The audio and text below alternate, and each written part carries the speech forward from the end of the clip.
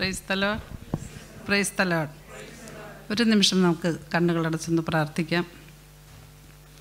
നല്ലവനും നീതിമാനും കരുണാസമ്പന്നനുമായ ഞങ്ങളുടെ സ്വർഗീയ പിതാവേ, ഈ നല്ല പ്രഭാതത്തിനായിട്ട് നിന്നെ ഞങ്ങൾ നന്ദിയോടെ സ്തുതിക്കുകയും ആരാധിക്കുകയും നിനക്ക് ഞങ്ങൾ നന്ദി പറയുകയും ചെയ്യുന്നു. 2 or 3 പേർ എൻ്റെ നാമത്തിൽ എവിടെ ഒന്നിച്ചു കൂടിയാലും അവരുടെ മധ്യത്തിൽ ഞാനുണ്ടായിരിക്കുമെന്നും ഈ ഭൂമിയിൽ നിങ്ങളിൽ 2 പേർ യോജിച്ച് ചോദിക്കുന്നത് എന്തും തരുമെന്ന നിൻ്റെ വാഗ്ദാനത്തിന്മേൽ വിശ്വസിച്ചുകൊണ്ട് കർത്താവേ, ഇന്ന് ഈ പ്രഭാതത്തിൽ ഞങ്ങളിവിടെ അങ്ങയുടെ തിരുസന്നിധിയിലായിരിക്കുന്നു. വിലാപം 3:22 മുതൽ 26 വരെയുള്ള വാക്യങ്ങളിൽ ഇങ്ങനെ പറയുന്നു: കർത്താവിൻ്റെ സ്നേഹം ഒരിക്കലും അസ്തമിക്കുന്നില്ല, അവിടുത്തെ കാരുണ്യം അവസാനിക്കുന്നുമില്ല. ഓരോ പ്രഭാതത്തിലും അത് പുതിയതാണ്. തന്നെ കാത്തിരിക്കുന്നവർക്കും തന്നെ തേടുന്നവർക്കും കർത്താവ് നല്ലവനാണ്. കർത്താവിൻ്റെ രക്ഷയെ ശാന്തമായി കാത്തിരിക്കുന്നത് ഉത്തമം. സങ്കീർത്തനം 16:11 പറയുന്നു: അവിടുത്തെ സന്നിധിയിൽ ആനന്ദത്തിൻ്റെ പൂർണ്ണതയുണ്ട്. സങ്കീർത്തനം 4:7 ധാന്യത്തിൻ്റെയും വീഞ്ഞിൻ്റെയും സമൃദ്ധിയിൽ അവർക്കുണ്ടായതിലേറെ ആനന്ദം അവിടുന്ന് ഞങ്ങളുടെ ഹൃദയത്തിൽ നിറച്ചിരിക്കുന്നു. അപ്പസ്തോല പ്രവർത്തനം 10:44 പത്രോസ് സംസാരിച്ചു കൊണ്ടിരുന്നപ്പോൾ കേട്ടുകൊണ്ടിരുന്നവരെല്ലാം പരിശുദ്ധാത്മാവിനാൽ നിറഞ്ഞു. ഈശോയെ, ഈ പ്രഭാതത്തിൽ ഇവിടെ പ്രഘോഷിക്കപ്പെടുന്ന തിരുവചന സത്യവും സാക്ഷ്യങ്ങളും അങ്ങയുടെ പരിശുദ്ധാത്മാവിൻ്റെ ശക്തിയാൽ അവിടുന്ന് ഞങ്ങൾക്ക് മനസ്സിലാക്കി തരണമേ എന്ന് പ്രാർത്ഥിക്കുന്നു. അമ്മേ മാതാവേ, അമ്മയുടെ വിമല ഹൃദയത്തിലേക്ക് ഞങ്ങളെ മുഴുവനായിട്ടും സമർപ്പിച്ചുകൊണ്ട്, നന്മ നിറഞ്ഞ മറിയമേ നിനക്ക് സ്തുതി, കർത്താവ് അങ്ങയോടുകൂടെ സ്ത്രീകളിൽ അങ്ങ് അനുഗ്രഹിക്കപ്പെട്ടവളാകുന്നു, അങ്ങയുടെ ഉദരത്തിൻ ഫലമായി ഈശോ അനുഗ്രഹിക്കപ്പെട്ടവനാകുന്നു.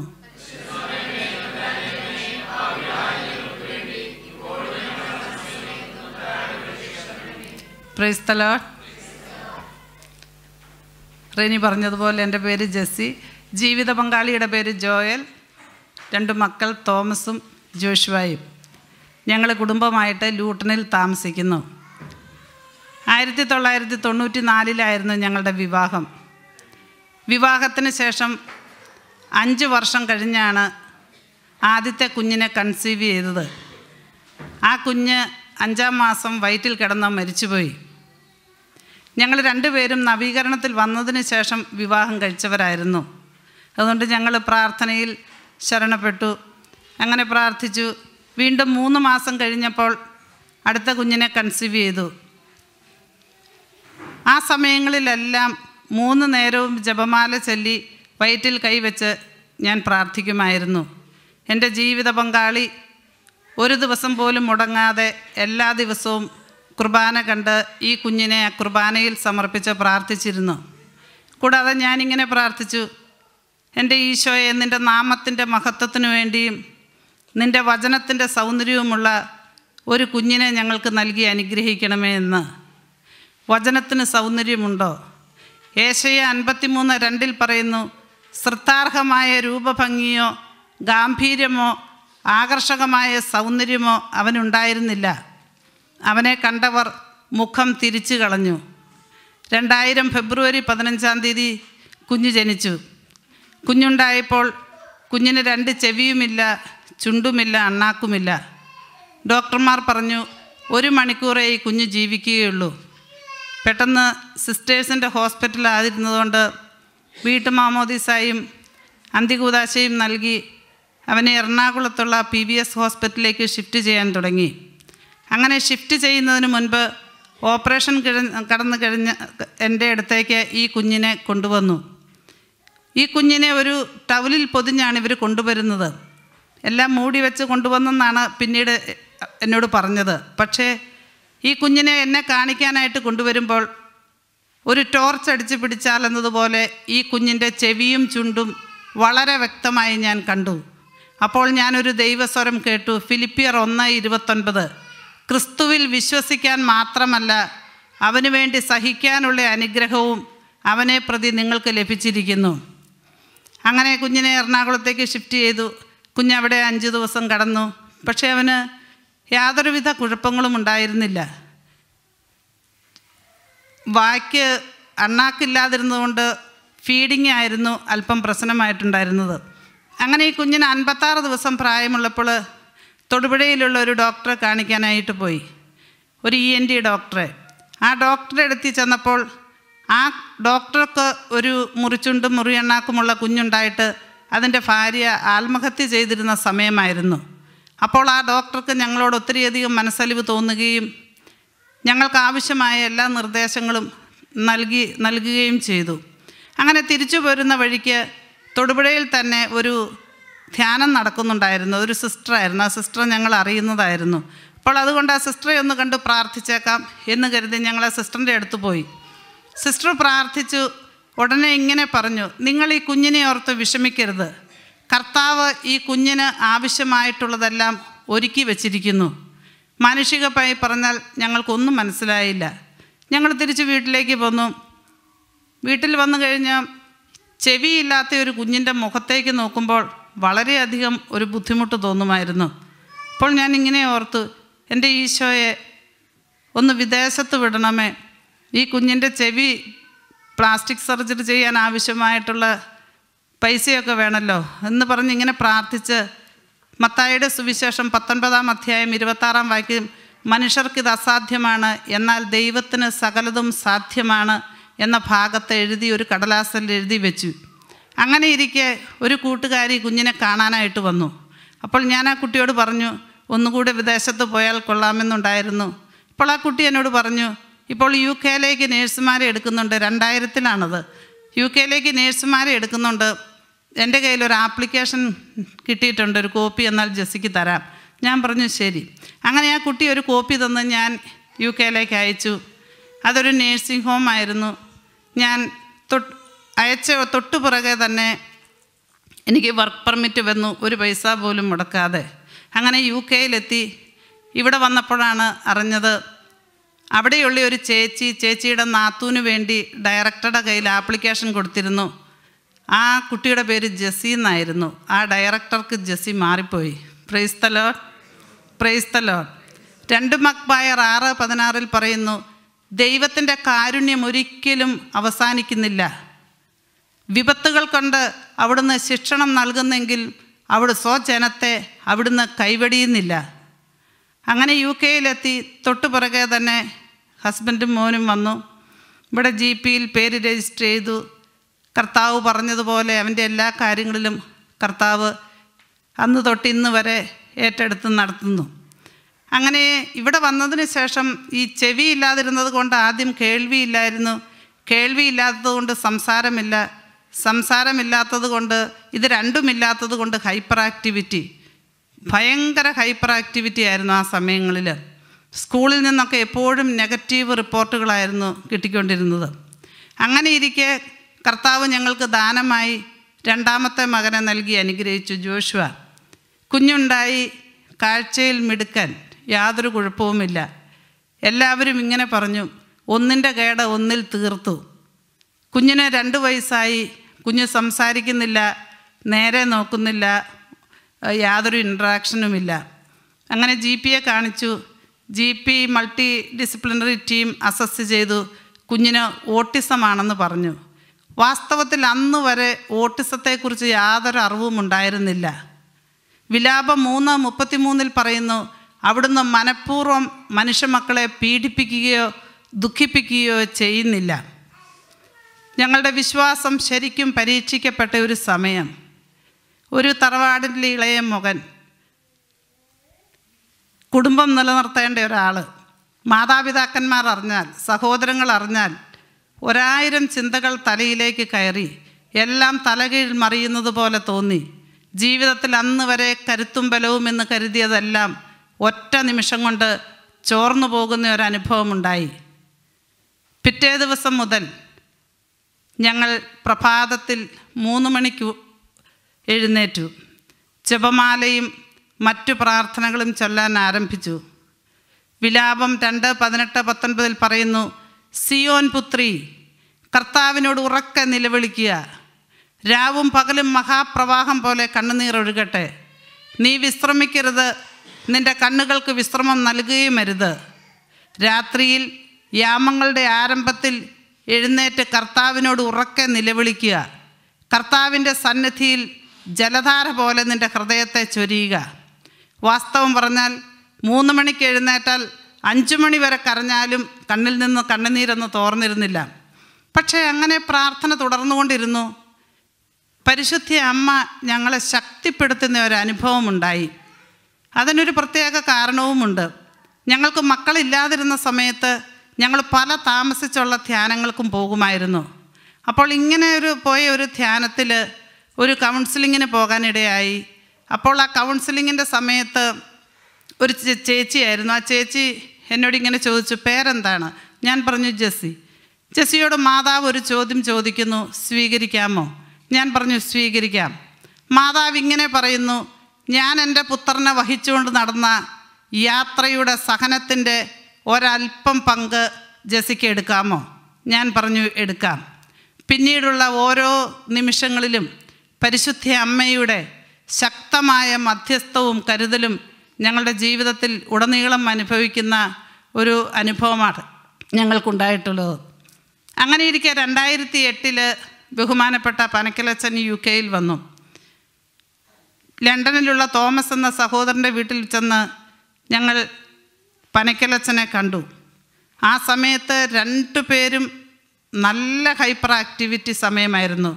1 സെക്കൻഡ് പോലും ഇവരുടെ കയ്യിൽ നിന്ന് വിടാൻ പറ്റത്തില്ല. അതുകൊണ്ട് ഞങ്ങൾ ഓരോരുത്തരും ഓരോ കൊച്ചിനെയും പിടിച്ചുകൊണ്ടിങ്ങനെ പനക്കലച്ചൻ്റെ അടുത്തിരുന്നു. അപ്പോൾ അച്ഛൻ ഞങ്ങളോട് ഇങ്ങനെ പറഞ്ഞു, നിങ്ങൾക്ക് 2 വിശുദ്ധന്മാരെ ലഭിച്ചിരിക്കുന്നു എന്നതുപോലെ ആ ക്ഷമയോടും സ്നേഹത്തോടും ഈ കുഞ്ഞുങ്ങളെ ശുശ്രൂഷിക്കുവിൻ. അച്ഛൻ പറഞ്ഞ ഉപദേശം അന്ന് ഞങ്ങൾക്ക് വളരെ ആശ്വാസമായി തോന്നി. പിറ്റേ വർഷം 2009 ബഹുമാനപ്പെട്ട നായ്ക്കമ്പറമ്പിലച്ഛനും അതേ തോമസിൻ്റെ വീട്ടിൽ വെച്ച് കാണുവാനിടയായി. അപ്പോൾ അച്ഛൻ ഞങ്ങളോട് ഇങ്ങനെ പറഞ്ഞു, നിങ്ങൾ ഇങ്ങനെ വിഷമം അനുഭവിക്കുന്ന 1000-10,000 വേണ്ടി മധ്യസ്ഥം വഹിച്ച് പ്രാർത്ഥിക്കുക. നിങ്ങൾ ഇങ്ങനെ സ്തുതിച്ച് പോവുക. കർത്താവ് നിങ്ങളുടെ കാര്യത്തിൽ ഇടപെടും. എന്നിട്ട് അച്ഛൻ പെട്ടെന്ന് പോകാനായിട്ട് തിരിഞ്ഞിട്ട് ഉടനെ തന്നെ തിരിഞ്ഞ് ഞങ്ങളോട് പറഞ്ഞു, your tears will be turned in to Joy. നിങ്ങളുടെ ദുഃഖം സന്തോഷമായി മാറും.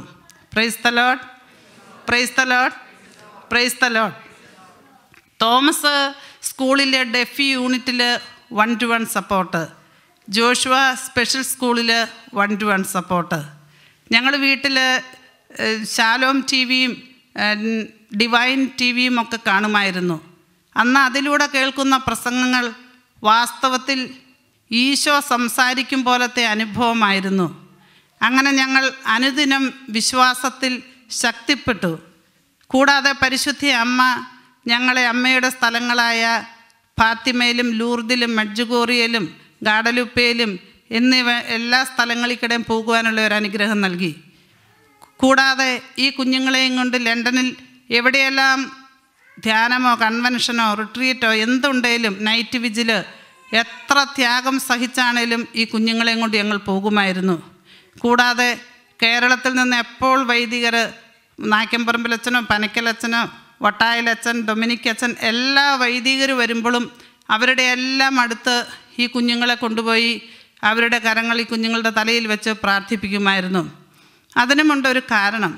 ഞങ്ങൾ മെഡ്ജുഗോറിയയിലായിരുന്നപ്പോൾ അവിടെ ഒരു വിഷണറിയുടെ പ്രസംഗം കേൾക്കാനിടയായി.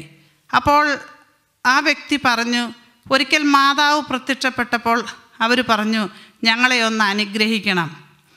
അപ്പോൾ പരിശുദ്ധ അമ്മ പറഞ്ഞു, ഞാൻ നിങ്ങളെ അനുഗ്രഹിക്കുകയില്ല, ഞാൻ നിങ്ങൾക്കൊരു മദർലി ബ്ലെസ്സിങ് തരാം. നിങ്ങൾക്കൊരനുഗ്രഹം പൂർണ്ണമാകണമെങ്കിൽ നിങ്ങൾ ഒരു വൈദികൻ്റെ അടുത്ത് പോകണം.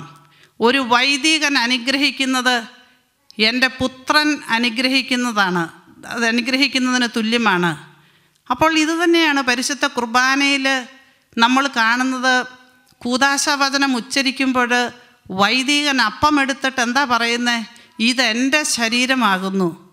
കാസ എടുത്തിട്ട് പറയും ഇതെൻ്റെ രക്തമാകുന്നു. അപ്പോൾ അല്ലാതെ ഈശോയുടെ ശരീരമെന്നല്ല വൈദികൻ പറയുന്നത്, ഇതെൻ്റെ ശരീരമാകുന്നു. അപ്പോൾ ബലി അർപ്പിക്കുന്നത് ഈശോ തന്നെയാണ്.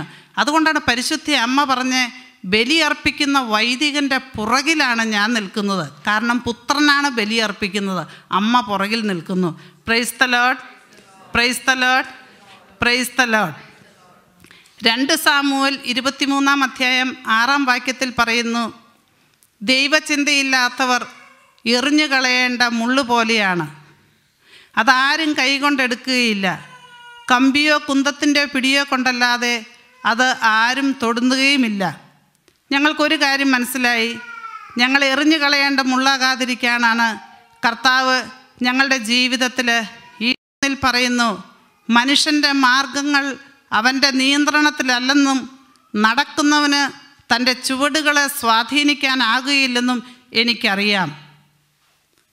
അപ്പോൾ മനുഷ്യൻ്റെ മാർഗങ്ങളെ നിയന്ത്രിക്കുന്നത് അവനല്ല. ഞങ്ങൾക്കൊരു കാര്യം മനസ്സിലായി, ഇതൊന്നും നമ്മുടെ നിയന്ത്രണത്തിൽ വരുന്ന കാര്യങ്ങളല്ലെന്ന്. 2 തിമോത്തി 3:12 പറയുന്നു, യേശുക്രിസ്തുവിനോട് ഐക്യപ്പെട്ട് വിശുദ്ധ ജീവിതം നയിക്കാൻ ആഗ്രഹിക്കുന്നവരെല്ലാം പീഡിപ്പിക്കപ്പെടും. മത്തായി 16:24 പറയുന്നു, യേശു ശിഷ്യന്മാരോട് അരുളി ചെയ്തു, ആരെങ്കിലും എന്നെ അനുഗമിക്കാൻ ആഗ്രഹിക്കുന്നെങ്കിൽ അവൻ തന്നെ പരിത്യജിച്ച് തൻ്റെ കുരിശുമെടുത്ത് എന്നെ അനുഗമിക്കട്ടെ. മത്തായി 10:38 പറയുന്നു, സ്വന്തം കുരിശെടുത്ത് എന്നെ അനുഗമിക്കാത്തവൻ എനിക്ക് യോഗ്യനല്ല. ഈ യേശുവിനെ നോക്കിയാണ് നാം യാത്ര ചെയ്യുന്നത്. ഈ കർത്താവ് നമുക്ക് മഹത്തായ മാതൃക കാണിച്ചു തന്നിട്ടുമുണ്ട്. ഹെബ്രായർ 12:2 പറയുന്നു, അവൻ തനിക്കുണ്ടായിരുന്ന സന്തോഷം ഉപേക്ഷിച്ച് അപമാനം വകവയ്ക്കാതെ കുരിശ് ക്ഷമയോടെ സ്വീകരിച്ചു. അവനെ ദൈവിക സിംഹാസനത്തിൻ്റെ വലതുഭാഗത്തേക്ക് അവരോധിക്കപ്പെടുകയും ചെയ്തു. ഹെബ്രായർ 5:8 പുത്രനായിരുന്നിട്ടും സഹനത്തിലൂടെ അവിടുന്ന് അനുസരണം അഭ്യസിച്ചു. ഫിലിപ്പിയർ 2:8-9 മരണം വരെ, കുരിശുമരണം വരെ അവൻ തന്നെ ഉയർത്തി താഴ്ത്തി, ആകയാൽ ദൈവം അവനെ അത്യധികം ഉയർത്തി എല്ലാ നാമങ്ങൾക്കും ഉപരിയായ നാമം നൽകുകയും ചെയ്തു. Praise the Lord, praise the Lord, praise the Lord. തിരുവചനത്തിൽ ഈശോ അനേകം വചനങ്ങൾ ശിഷ്യന്മാരോട് ജനക്കൂട്ടത്തോടും പറഞ്ഞിട്ടുണ്ട്. പക്ഷേ നിങ്ങളുടെ ഹൃദയത്തിൽ ഇത് ആഴത്തിൽ പതിയട്ടെ എന്ന് പറഞ്ഞത് ലൂക്കായുടെ സുവിശേഷം 9-44 അത് ഈശോയുടെ പീഡാനുഭവത്തെക്കുറിച്ച് പറഞ്ഞപ്പോഴാണ്. ലൂക്കായുടെ സുവിശേഷം 9-28 മുതലുള്ള വാക്യങ്ങൾ ഈശോയുടെ രൂപാന്തരീകരണത്തെക്കുറിച്ചാണ് പറയുന്നത്. അവർ മലയിൽ പ്രാർത്ഥിച്ചു കൊണ്ടിരിക്കുന്നു. മോശയും ഏലിയായും അവനോട് സംസാരിച്ചു കൊണ്ടിരിക്കുന്നു. എന്തിനെക്കുറിച്ചാണ് അവർ സംസാരിച്ചത്? ജെറുസലേമിൽ പൂർത്തിയാക്കേണ്ട അവൻ്റെ കടന്നുപോകലിനെ കുറിച്ചാണ് അവർ സംസാരിച്ചത് എന്ന 31 പറയുന്നു. നമ്മളുടെ ഓരോരുത്തരുടെയും ജീവിതത്തിൽ പൂർത്തിയാക്കേണ്ട ചില കടന്നുപോകലുകളുണ്ട്. പക്ഷേ ചിലപ്പോഴെങ്കിലും നാം അത് പൂർത്തിയാക്കുന്നതിന് പകരം അത് ഒഴിവാക്കപ്പെടാനാണ് പ്രാർത്ഥിക്കുന്നത്. വിശുദ്ധ ഫൗസ്റ്റീനായോട് ഈശോ പറഞ്ഞു, സഹനം ഒരു അക്ഷയനിധിയാണ്. ഇത് തന്നെയാണ് മത്തായി 13:44 പറയുന്നു, സ്വർഗരാജ്യം വയലിൽ ഒളിച്ചു വച്ചിരിക്കുന്ന നിധിക്ക് തുല്യം. അത് കണ്ടെത്തുന്നവൻ അത് മറച്ചു വയ്ക്കുകയും സന്തോഷത്തോടെ പോയി തനിക്കുള്ളതെല്ലാം വിറ്റ് ആ വയൽ വാങ്ങുകയും ചെയ്യുന്നു. Praise the Lord, praise the Lord, praise the Lord. Thomas സ്കൂളിൽ പഠിക്കുന്ന സമയങ്ങളിൽ തോമസിനൊന്നും അറിയത്തില്ലായിരുന്നു. 7, 8, 9 ക്ലാസ്സുകളിൽ യാതൊന്നും അറിയത്തില്ല. ഞങ്ങൾക്കും അറിയത്തില്ല എന്താ പഠിപ്പിക്കുന്നതെന്ന്, ഒന്നും അറിയില്ല. അപ്പോൾ വീട്ടിൽ വരുമ്പോൾ ഞങ്ങൾ ബൈബിൾ എടുത്ത് കൊടുക്കുമായിരുന്നു. ബൈബിളിൽ ഒരധ്യായം വൈകുന്നേരം നോക്കി ഇങ്ങനെ എഴുതാനായിട്ട്, അത് കൈയൊക്കെ നന്നായിട്ട് ഹാൻഡ് കോർഡിനേഷനും ഒക്കെ ആകാൻ വേണ്ടി എഴുതിക്കുമായിരുന്നു. അങ്ങനെ അപ്പോൾ ഒരു അധ്യായം ബൈബിള് തോമസ് എഴുതും. അങ്ങനെ തോമസ് 10ാം ക്ലാസ്സിൽ കയറി. അപ്പോഴാണ് ജീവിത പങ്കാളി ധ്യാന കേന്ദ്രത്തിലേക്ക് വന്നു. അതിനുശേഷം തോമസിൽ പെട്ടെന്ന് തന്നെ ഒരു മാറ്റമാണ് വന്നത്. തോമസ് പഠിക്കാൻ ആരംഭിച്ചു. തോമസ് 11ാം ക്ലാസ്സിൽ പാസ്സായി അവിടുന്ന്. ആ സമയത്ത് തോമസിന് അവൻ്റെ സ്കൂളിൽ നിന്നും ബെസ്റ്റ് ഔട്ട്സ്റ്റാൻഡിങ് ഇംപ്രൂവ്ഡ് സ്റ്റുഡൻ്റ് എന്ന award മേടിച്ചാണ് Thomas പാസ്സായത്. Praise the Lord, praise the Lord, praise the Lord. അതുപോലെ തന്നെ തോമസ് ഒരു നാളിൽ സ്കൂളിൽ നിന്ന് എന്നും നെഗറ്റീവ് റിപ്പോർട്ട് കിട്ടിക്കൊണ്ടിരുന്ന തോമസ് സ്കൂളിലെ ഏറ്റവും നല്ല കുട്ടിയുടെ സ്വഭാവത്തിനുള്ള ഈ ഒരു ലെറ്ററും അവാർഡും കിട്ടിയാണ് തോമസ് സ്കൂളിൽ നിന്ന് പോന്നപ്പോൾ. Praise the Lord, praise the Lord. വാസ്തവത്തിൽ തോമസിന് 7 വയസ്സ് 7ാം ക്ലാസ് 7 വയസ്സ് പ്രായമുള്ളപ്പോൾ മുതൽ ഒരു 20 വചനം ഞങ്ങൾ ദിവസവും ഈ പ്രഭാതത്തിൽ ചെല്ലുമായിരുന്നു. ഞങ്ങൾ വിശ്വസിക്കുന്നു, മാനുഷിക ബുദ്ധിയിൽ പറഞ്ഞാൽ ലേണിംഗ് ഡിസബിലിറ്റി ഉള്ള ഒരു കുഞ്ഞ്, എല്ലാ തരത്തിലും സ്വഭാവ വൈകൃതങ്ങളും എല്ലാം, നമ്മൾക്ക് യാതൊന്നും ചെയ്യാൻ, നോക്കി നിന്ന് നിസ്സഹായതയിൽ നിൽക്കുമല്ലാതെ നമ്മളെക്കൊണ്ട് യാതൊന്നും ചെയ്യാൻ കഴിയുകയില്ല. പക്ഷേ ജീവിക്കുന്നവനായ ദൈവത്തിൻ്റെ വചനം, ഉണ്ടാകട്ടെ എന്ന ഒറ്റ വാക്കിനാൽ ആകാശവും ഭൂമിയും സൃഷ്ടിച്ച ദൈവത്തിൻ്റെ വചനം, ഈ അത്തിവൃക്ഷം ഉണങ്ങിപ്പോകട്ടെ എന്ന് കൽപ്പിച്ചപ്പോൾ ഉണങ്ങിപ്പോയ ദൈവത്തിൻ്റെ വചനം, ചീഞ്ഞഴിഞ്ഞ ലാസറിനോട് പുറത്തു വരിക എന്ന് കൽപ്പിച്ചപ്പോൾ ചീഞ്ഞഴിഞ്ഞ ലാസർ പുറത്തു വന്ന ദൈവത്തിൻ്റെ വചനം, ഈ അത്തിവൃക്ഷം ഉണങ്ങിപ്പോകട്ടെ എന്ന് കൽപ്പിച്ചപ്പോൾ അത് ഉണങ്ങിപ്പോയ ദൈവത്തിൻ്റെ വചനം, അതേ വചനത്തിൻ്റെ ശക്തിയാണ് തോമസിൽ പ്രകടമായത്. സങ്കീർത്തനം 107:20 പറയുന്നു, അവിടുന്ന് തൻ്റെ വചനമയച്ചവരെ സുഖപ്പെടുത്തി വിനാശത്തിൻ്റെ കെണിയിൽ നിന്നും അവരെ വിട്ടുവിച്ചു. ലൂക്ക 6:19 എല്ലാവരും അവനെ ഒന്ന് തൊടുവാൻ അവസരം പാർത്തിരുന്നു, എന്തെന്നാൽ അവനിൽ നിന്നും ശക്തി പുറപ്പെട്ട് അവൻ സകലരെയും സുഖപ്പെടുത്തി. ജ്ഞാനം 16:12 മരുന്നോ ലേപന ഔഷധമോ അല്ല, എല്ലാവരെയും സുഖപ്പെടുത്തുന്ന അങ്ങയുടെ വചനമാണ് അവരെ സുഖപ്പെടുത്തിയത്. പുറപ്പാട് 4:11 ദൈവമായ കർത്താവ് അവനോട് ചോദിച്ചു, ആരാണ് മനുഷ്യനെ മൂകനോ ബധിരനോ കുരുടനോ കാഴ്ചയുള്ളവനോ ആക്കുന്നത്? കർത്താവായ ഞാനല്ലേ. ഈ ദൈവം ഇന്നും നമ്മുടെ ദൈവം ജീവിക്കുന്നു. ആ ജീവിക്കുന്ന ദൈവത്തിൻ്റെ വചനത്തിൻ്റെ ശക്തി നമ്മളുടെ ജീവിതത്തിലേക്ക് കടന്നു വരുന്നു.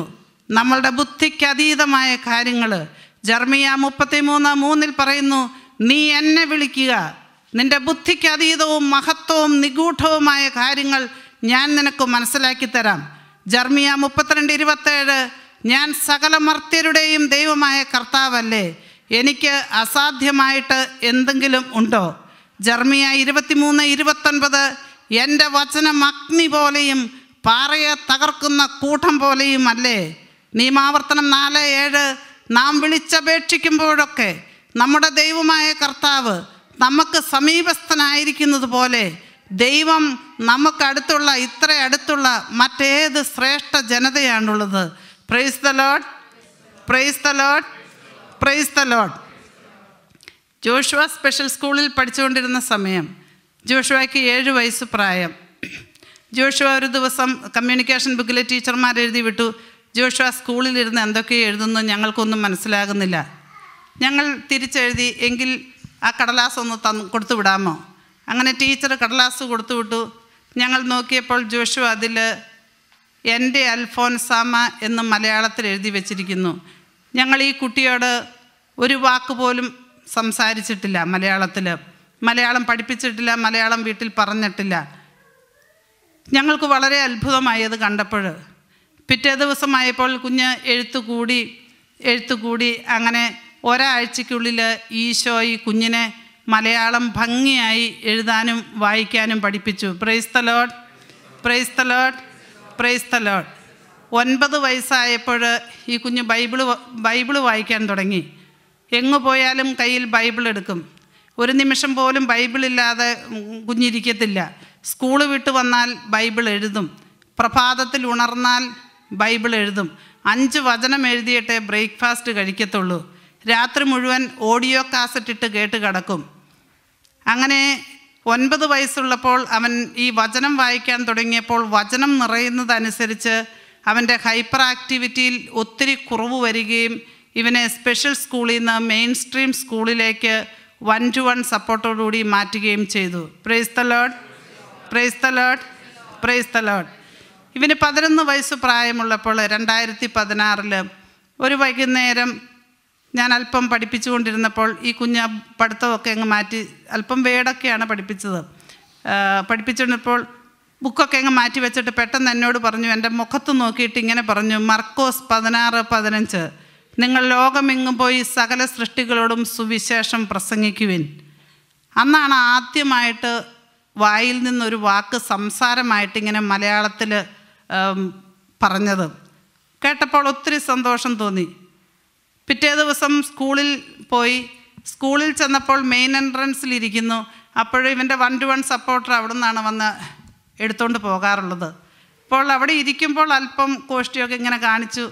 അപ്പോൾ അല്പം മാനുഷികമായിട്ടൊരു ബുദ്ധിമുട്ട് തോന്നി. നോർമൽ ചിൽഡ്രൻ എല്ലാം ടീച്ചർമാർ പോകുന്നു. അപ്പോൾ എൻട്രൻസിലിരുന്ന് അങ്ങനെ ഒരു കാണിക്കുമ്പോൾ പെട്ടെന്ന് അന്നേരവും എൻ്റെ മുഖത്ത് നോക്കിയിട്ട് ഇങ്ങനെ പറഞ്ഞു, ഫിലിപ്പിയർ 4:6, നിങ്ങൾ ഒന്നിനെക്കുറിച്ചും ആകുലരാകേണ്ട, പ്രാർത്ഥനയിലൂടെയും അപേക്ഷയിലൂടെയും കൃതജ്ഞതാ സ്തോത്രങ്ങളോടെ നിങ്ങളുടെ യാചനകൾ ദൈവസന്നിധിയിൽ അർപ്പിക്കുവിൻ.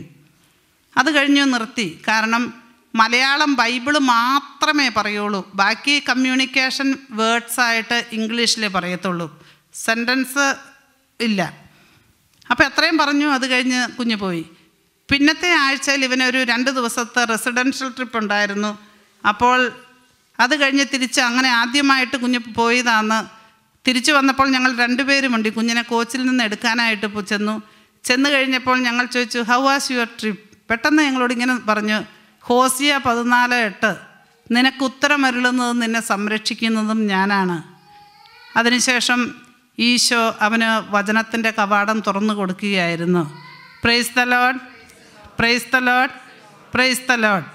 യേശയ്യ 54:13 പറയുന്നു, കർത്താവിൻ്റെ പുത്രരെ പഠിപ്പിക്കും, അവർ ശ്രേയസ്സാർജിക്കും. ലൂക്ക 1:64, എല്ലാവരും ആശ്ചര്യപ്പെട്ടു. തൽക്ഷണം അവൻ്റെ വായി തുറന്നു, നാവ് സ്വതന്ത്രമായി, അവൻ ദൈവത്തെ വാഴ്ത്തിക്കൊണ്ട് സംസാരിക്കാൻ തുടങ്ങി. മർക്കോസ് 7:34-35, അവൻ സ്വർഗത്തിലേക്ക് നോക്കി നെടുനീർപ്പെട്ടുകൊണ്ട് പറഞ്ഞു, യഫാത്ത, തുറക്കപ്പെടട്ടെ. തൽക്ഷണം അവൻ്റെ ചെവികൾ തുറന്നു, നാവിൻ്റെ കെട്ടഴിഞ്ഞു. Praise the Lord, praise the Lord, praise the Lord. എൻ്റെ സഹോദരൻ, നമ്മുടെ എല്ലാവരുടെയും ജീവിതത്തിൽ നാം ആഗ്രഹിച്ചാലും ഇല്ലെങ്കിലും സഹനം ഉറപ്പാണ്. പക്ഷേ ഈ സഹനത്തെ എങ്ങനെയാണ് നമ്മൾ സ്വീകരിക്കുന്നത്? ഈ സഹനത്തെ ഈശോയുടെ കരങ്ങളിൽ നിന്ന് നമ്മൾ സ്വീകരിച്ചാൽ നമ്മൾക്കത് ലാഭകരമാക്കി മാറ്റാം. നമ്മൾക്കിടെ ജീവിതത്തിൽ സഹനം എന്നുള്ളതല്ല നമ്മുടെ വിഷയം. നമുക്ക് ഇത് സഹിക്കാൻ വേണ്ട ശക്തിയില്ല. ഈ ശക്തി നമുക്ക് എവിടെ നിന്നാണ് കിട്ടുന്നത്? ഈ ശക്തി നമുക്ക് ദൈവത്തിൻ്റെ പരിശുദ്ധാത്മാവിൽ നിന്ന് മാത്രമാണ് കിട്ടുകയുള്ളൂ. ലൂക്ക 1:35 പറഞ്ഞു, പരിശുദ്ധാത്മാവ് നിൻ്റെ മേൽ വരും, അത്യുന്നതൻ്റെ ശക്തി നിൻ്റെ മേൽ ആവസിക്കും. ലൂക്ക 24:49 പറയുന്നു, ഉന്നതത്തിൽ നിന്നും ശക്തി ധരിക്കുന്നത് വരെ ഇവിടം വസിക്കുവിൻ. ലൂക്ക 9:1 പറയുന്നു, അവൻ 12 ശിഷ്യന്മാരെയും വിളിച്ച് സകല പിശാചുക്കളുടെയും മേൽ അധികാരവും ശക്തിയും കൊടുത്തു. അപ്പസ്തോല പ്രവർത്തനം 1:8, പരിശുദ്ധാത്മാവ് വന്നു കഴിയുമ്പോൾ നിങ്ങൾ ശക്തി പ്രാപിക്കും. അപ്പോൾ നമുക്ക് ആവശ്യമായിട്ട് വേണ്ടത് ഈ ശക്തിയാണ്, ഈ പരിശുദ്ധാത്മാവിൻ്റെ ശക്തി. ഈ ശക്തി നമ്മളുടെ ജീവിതത്തിലേക്ക് വരുമ്പോൾ നമുക്ക് ഈ സഹനത്തെ സ്വീകരിക്കാനായിട്ട് സാധിക്കും. നമ്മുടെ അനുദിന ജീവിതത്തിൻ്റെ ഈ കുരിശുകളെ നമുക്ക് വഹിക്കണമെങ്കിൽ ദൈവത്തിൻ്റെ പരിശുദ്ധാത്മാവിൻ്റെ ശക്തി നമുക്ക് കൂടിയേ തീരൂ. ഈ ശക്തിയില്ലെങ്കിൽ നമ്മൾ തളർന്നു പോകും, നമ്മൾ വീണു പോകും. നമ്മളെ ദൈവം ഏൽപ്പിച്ചിരിക്കുന്ന കാര്യങ്ങൾ വഹിക്കാനുള്ള ശക്തി ലഭിക്കാതിരുന്നാൽ നമുക്കത് സാധ്യമാവുകയില്ല. അതുകൊണ്ട് ഈ പരിശുദ്ധാത്മാവിൻ്റെ ശക്തി, നമ്മൾ സഹനത്തെ സ്വീകരിക്കുമ്പോൾ പരിശുദ്ധാത്മാവിൻ്റെ ശക്തി നമ്മളിലേക്ക് ഒഴുകുന്നു. അപ്പോൾ എല്ലാ കരുത്തും നഷ്ടപ്പെട്ടവന് ദൈവം ഒരു കരുത്തായി മാറുന്നു. ഈ കരുത്ത് നമ്മൾ തിരിച്ചറിയുമ്പോൾ നമ്മുടെ ജീവിതത്തിൽ നമുക്കുടെ സഹനങ്ങൾ നമുക്കൊരു ഭാരമായിട്ട് തോന്നുകയില്ല. ഈശോ കുരിശിൽ കിടന്നപ്പോൾ താഴെ നിന്ന് വരുന്നവരെല്ലാം കളിയാക്കി പറഞ്ഞു, നീ ദൈവപുത്രനാണെങ്കിൽ താഴേക്കിറങ്ങി വന്ന് നിന്നെയും രക്ഷിക്കുക, ഞങ്ങളെയും രക്ഷിക്കുക. പക്ഷേ ഈശോ ആ സമയത്തൊന്നും മിണ്ടിയില്ല, പിതാവിനോട് പ്രാർത്ഥിച്ചു കൊണ്ടിരുന്നു. പക്ഷേ എന്താണ് പറയുന്നത്? അവസാനം അതിൻ്റെ ഫലം എന്തായിരുന്നു? അവർ തന്നെ വിളിച്ചു പറഞ്ഞു, ഇവൻ സത്യമായും ദൈവപുത്രനായിരുന്നുവെന്ന്. ഈശോ ഗത്സമനിൽ പ്രാർത്ഥിച്ചു കൊണ്ടിരുന്നപ്പോൾ ലൂക്ക 22:43 പറയുന്നു, പിതാവേ, എൻ്റെ ഇഷ്ടമല്ല അങ്ങയുടെ ഇഷ്ടം നിറവേറട്ടെ എന്ന് പറഞ്ഞ നിമിഷം സ്വർഗത്തിൽ നിന്നൊരു ദൂതൻ വന്ന് അവനെ ശക്തിപ്പെടുത്തി. മത്തായി 4:11 മരുഭൂമിയിലെ പരീക്ഷകൾക്ക് ശേഷം വചനം പറയുന്നു, ദൈവദൂതന്മാർ അടുത്തു വന്ന് അവനെ ശുശ്രൂഷിച്ചു. അപ്പോൾ ദൈവത്തിൻ്റെ തിരുമനസ്സിന് നമ്മൾ തന്നെ സമർപ്പിക്കുമ്പോൾ നമുക്ക് ആവശ്യമായിട്ടുള്ള എല്ലാ ശക്തിയും കഴിവും കർത്താവ് നമുക്ക് പ്രദാനം ചെയ്യും. Praise the Lord, praise the Lord, praise the Lord. ഒരുപക്ഷെ നമ്മൾ ഈ ധ്യാനത്തിലേക്ക് കടന്നു വന്നപ്പോൾ നമുക്ക് വളരെയധികം കാര്യങ്ങൾ നമ്മൾക്ക് ചിന്തിക്കുമായിരിക്കും. എന്തെങ്കിലും കാര്യം നടക്കണം, അല്ലെങ്കിൽ കടബാധ്യതകൾ മാറണം, അല്ലെങ്കിൽ കുടുംബ പ്രശ്നമോ, അല്ലെങ്കിൽ മക്കളുടെ കാര്യങ്ങളോ, ഇതെല്ലാം നമ്മളുടെ ഹൃദയത്തിൽ കാണും. പക്ഷേ ഈശോയ്ക്ക് നമ്മളെക്കുറിച്ചുള്ളൊരു പ്ലാൻ എന്താണെന്ന് വചനം പറയുന്നു.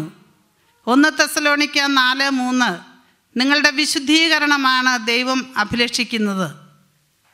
1 തിമോത്തി 2:4 പറയുന്നു, എല്ലാവരും രക്ഷിക്കപ്പെടണമെന്നും സത്യം അറിയണമെന്നും അവിടുന്ന് ആഗ്രഹിക്കുന്നു.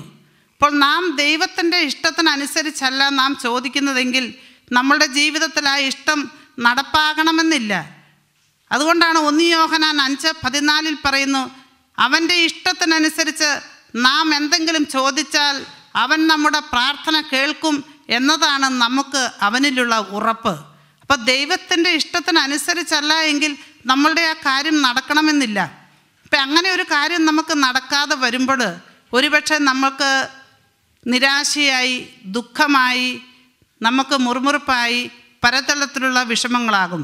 പക്ഷേ വാസ്തവത്തിൽ അതെല്ലാം നമ്മുടെ വിശുദ്ധീകരണത്തിൻ്റെ ആദ്യ പടികളാണ്. നമ്മളുടെ വിശുദ്ധീകരണത്തിലൂടെ നമ്മൾ കടക്കുമ്പോൾ ആദ്യം നമുക്ക് ആവശ്യമായിരിക്കേണ്ടത് നമ്മൾ പാപത്തിൽ നിന്ന് ഒഴിഞ്ഞു നിൽക്കുക എന്നുള്ളതാണ്. അതുകൊണ്ടാണ് റോമാക്കാർക്ക് എഴുതിയ ലേഖനം 6:22 പറയുന്നു, നാം പാപത്തിൽ നിന്ന് മോചിതരായി ക്രിസ്തുവിന് അടിമകളായിരിക്കുമ്പോൾ നമുക്ക് ലഭിക്കുന്നത് വിശുദ്ധീകരണവും അവയുടെ അവസാനം നിത്യജീവനുമാണ്. അപ്പോൾ പാപത്തിൽ നിന്ന് അങ്ങനെ ഒഴിഞ്ഞു നിൽക്കണമെങ്കിൽ നമുക്കാവശ്യം നമ്മൾ ക്രിസ്തുവിനെ അനുസരിക്കുക എന്നുള്ളതാണ്. അതുകൊണ്ടാണ് ഹെബ്രായർ 5:8 പറഞ്ഞത്, അവൻ പുത്രനായിരുന്നിട്ടും സഹനത്തിലൂടെ അനുസരണം അഭ്യസിച്ചു. 5:9 പറയുന്നു, അങ്ങനെ അവൻ പരിപൂർണനാക്കപ്പെട്ടു. ഹെബ്രായർ 2:10 ആ രക്ഷയുടെ കർത്താവിനെ സഹനം വഴി പരിപൂർണനാക്കുക തികച്ചും ഉചിതമായിരുന്നു. വിശുദ്ധീകരിക്കുന്നവനും വിശുദ്ധീകരിക്കപ്പെടുന്നവനും ഉത്ഭവിക്കുന്നത് ഒരുവനിൽ നിന്ന് തന്നെ. അതുകൊണ്ട് നമ്മളുടെ ജീവിതത്തിലെ ഈ സഹനങ്ങളെല്ലാം ഈശോയുടെ കരങ്ങളിൽ നിന്ന് സ്വീകരിക്കുമ്പോൾ ഈശോയുടെ പദ്ധതി പ്രകാരം നമുക്ക് മുൻപോട്ട് യാത്ര ചെയ്യാനുള്ള എല്ലാ കരുത്തും ഈശോ നമുക്ക് പ്രദാനം ചെയ്യുന്നു. അതാണ് റോമാക്കാർക്ക് എഴുതിയ ലേഖനം 8:29 ഇങ്ങനെ പറയുന്നു, അവിടുത്തെ പുത്രനോൻ്റെ സാദൃശ്യത്തോട് അനുരൂപരാക്കാൻ വേണ്ടി മുൻകൂട്ടി അറിഞ്ഞവരെ അവിടുന്ന് വിളിച്ചവരെ നീതീകരിച്ചവരെ അവിടുന്ന് മഹത്വപ്പെടുത്തി. അതെന്തിനു വേണ്ടിയാണെന്ന് യേശയ്യ 48:10 പറയുന്നു, ഞാൻ നിന്നെ ശുദ്ധീകരിച്ചു, കഷ്ടതയുടെ ചൂളയിൽ ഞാൻ നിന്നെ ശോധന ചെയ്തു, എനിക്ക് വേണ്ടി മാത്രമാണ് ഞാനത് ചെയ്തത്. മലാക്കി 4:1 പറയുന്നു, ചൂള പോലെ കത്തുന്ന ദിനം ഇതാ വരുന്നു, ആ ദിനം അഹങ്കാരികളും ദുഷ്ടന്മാരും വൈക്കോൽ പോലെയാകും, അത് വേരും ശാഖയും അവശേഷിക്കാത്ത വിധം അവരെ ദഹിപ്പിച്ച് കളയും. ജെറമിയ 9:7 പറയുന്നു, ഞാൻ ചൂളയിലുരുക്കി അവരെ ശുദ്ധീകരിക്കും, എൻ്റെ ജനത്തോട് മറ്റെന്താണ് ഞാൻ ചെയ്യുക. വീണ്ടും യേശയ്യ 1:25 പറയുന്നു, ഞാൻ എൻ്റെ കരം നിനക്കെതിരായി ഉയർത്തും, ചൂളയിൽ എന്ന പോലെ നിന്നെ ഞാൻ ശുദ്ധി ചെയ്യും, നിന്നിൽ കലർന്നിരിക്കുന്ന വിലകെട്ട ലോഹം ഞാൻ നീക്കിക്കളയും. ചിലപ്പോഴെങ്കിലും നമ്മുടെ ജീവിതത്തിൻ്റെ വിലകെട്ട ലോഹങ്ങൾ, സ്വാർത്ഥതയുടെ, അഹങ്കാരത്തിൻ്റെ, കോപത്തിൻ്റെ, വെറുപ്പിൻ്റെ, വിദ്വേഷത്തിൻ്റെ ഈ വിലകെട്ട ലോഹങ്ങളെ നീക്കിക്കളയുവാൻ ഒരു തുണി പിഴുങ്ങി അലക്കുന്നത് പോലത്തെ ഒരനുഭവത്തിലൂടെ ചിലപ്പോഴെങ്കിലും നമ്മൾക്ക് കടക്കേണ്ടതായിട്ട് വരും. സക്കറിയായുടെ പുസ്തകം 13:8-9 ഇങ്ങനെ പറയുന്നു, ദൈവമായ കർത്താവ് അരുളി ചെയ്യുന്നു, ദേശവാസികളിൽ 2/3 നശിപ്പിക്കപ്പെടും, മൂന്നിലൊരു ഭാഗം അവശേഷിക്കും. ഈ മൂന്നിലൊരു ഭാഗത്തെ വെള്ളി എന്ന പോലെ ശുദ്ധീകരിക്കും, സ്വർണമെന്ന പോലെ മാറ്റുപരിശോധിക്കും. അന്ന് അവർ എൻ്റെ നാമം വിളിച്ചപേക്ഷിക്കും, ഞാൻ അവർക്ക് ഉത്തരമരുളും. അവർ എൻ്റെ ജനമെന്ന് ഞാൻ പറയും, കർത്താവിൻ്റെ ദൈവമെന്ന് അവരും പറയും. എന്തിനു വേണ്ടിയിട്ടാണ്? നമ്മളെ ഈ ലോക സുഖത്തിൽ നിന്നും അല്പമൊന്ന് മാറ്റി നിർത്താൻ, നമ്മളെ ക്രിസ്തുവിൻ്റെ കുരിശിനോടൊന്ന് രൂപപ്പെടുത്താൻ, നമ്മുടെ ജീവിതത്തിൻ്റെ വിശുദ്ധീകരണത്തിന് വേണ്ടി. അതുകൊണ്ടാണ് പൗലോസ്ലീഹ ഗലാത്യക്കാർക്ക് എഴുതിയ ലേഖനം 6-ാം അധ്യായം 14-ാം വാക്യത്തിൽ പറയുന്നത്, നമ്മുടെ കർത്താവായ യേശു ക്രിസ്തുവിൻ്റെ കുരിശിലല്ലാതെ മറ്റൊന്നിലും മേന്മ ഭാവിക്കാൻ എനിക്കിടയാകാതിരിക്കട്ടെ എന്ന് പറഞ്ഞാൽ ഈശോയുടെ കുരിശിൽ മാത്രമേ ഞാൻ മേന്മ ഭാവിക്കൂ എന്നാണ് പൗലോസ്ലീഹ പറഞ്ഞിരിക്കുന്നത്. 1 പത്രോസ് 4:12 പറയുന്നു, നിങ്ങളെ പരിശോധിക്കാനായി അഗ്നിപരീക്ഷകൾ ഉണ്ടാകുമ്പോൾ അപ്രതീക്ഷിതമായി എന്തോ സംഭവിച്ചതാലെന്ന പോലെ നിങ്ങൾ പരിഭ്രമിക്കരുത്. പ്രത്യുത നിങ്ങൾ ക്രിസ്തുവിൻ്റെ പീഡകളിൽ പങ്കുകാരാകുന്നതിൽ നിങ്ങൾ സന്തോഷിക്കുവിൻ. പ്രഭാഷകൻ 2:4-5 പറയുന്നു, വരുന്ന ദുരിതങ്ങളെല്ലാം സ്വീകരിക്കുക, ഞെരുക്കുന്ന ദൗർഭാഗ്യങ്ങളിൽ ശാന്തത കൈവെടിയരുത്. സ്വർണം അഗ്നിയിൽ ശുദ്ധി ചെയ്യപ്പെടുന്നു, സഹനത്തിൻ്റെ തീച്ചൂളയിൽ കർത്താവിന് സ്വീകാര്യരായ മനുഷ്യരും. 1 പത്രോസ് 1:6 പറയുന്നു, അല്പകാലത്തേക്ക് വിവിധ പരീക്ഷകൾ നിമിത്തം വ്യസനിക്കേണ്ടി വന്നാലും നിങ്ങളതിൽ സന്തോഷിക്കുവിൻ. അഗ്നിശോധനയെ അതിജീവിക്കുന്ന നശ്വരമായ സ്വർണത്തേക്കാൾ വിലയേറിയതാണ് പരീക്ഷകളെ അതിജീവിക്കുന്ന നിങ്ങളുടെ വിശ്വാസം. Praise the Lord, praise the Lord, praise the Lord. പക്ഷേ നമ്മുടെ ദൈവം കൈവിടാത്ത ഒരു ദൈവമാണ്. നമ്മുടെ ദൈവം നമ്മുടെ കൂടെ ഇരിക്കുന്ന ഒരു ദൈവമാണ്. അതുകൊണ്ടാണ് പ്രഭാഷകൻ 2:10 പറയുന്നത്, കർത്താവിൽ ആശ്രയിച്ചിട്ട് ആരാണ് ഭഗ്നാശരായത്? കർത്താവിൻ്റെ ഭക്തന്മാരിൽ ആരാണ് പരിത്യക്തനായത്? കർത്താവിൻ്റെ നാമം വിളിച്ചപേക്ഷിച്ച ആരെയാണ് അവഗണിക്കപ്പെട്ടത്? ഈ കർത്താവ് നമ്മളെ കൈവിടാത്തവനാണ്.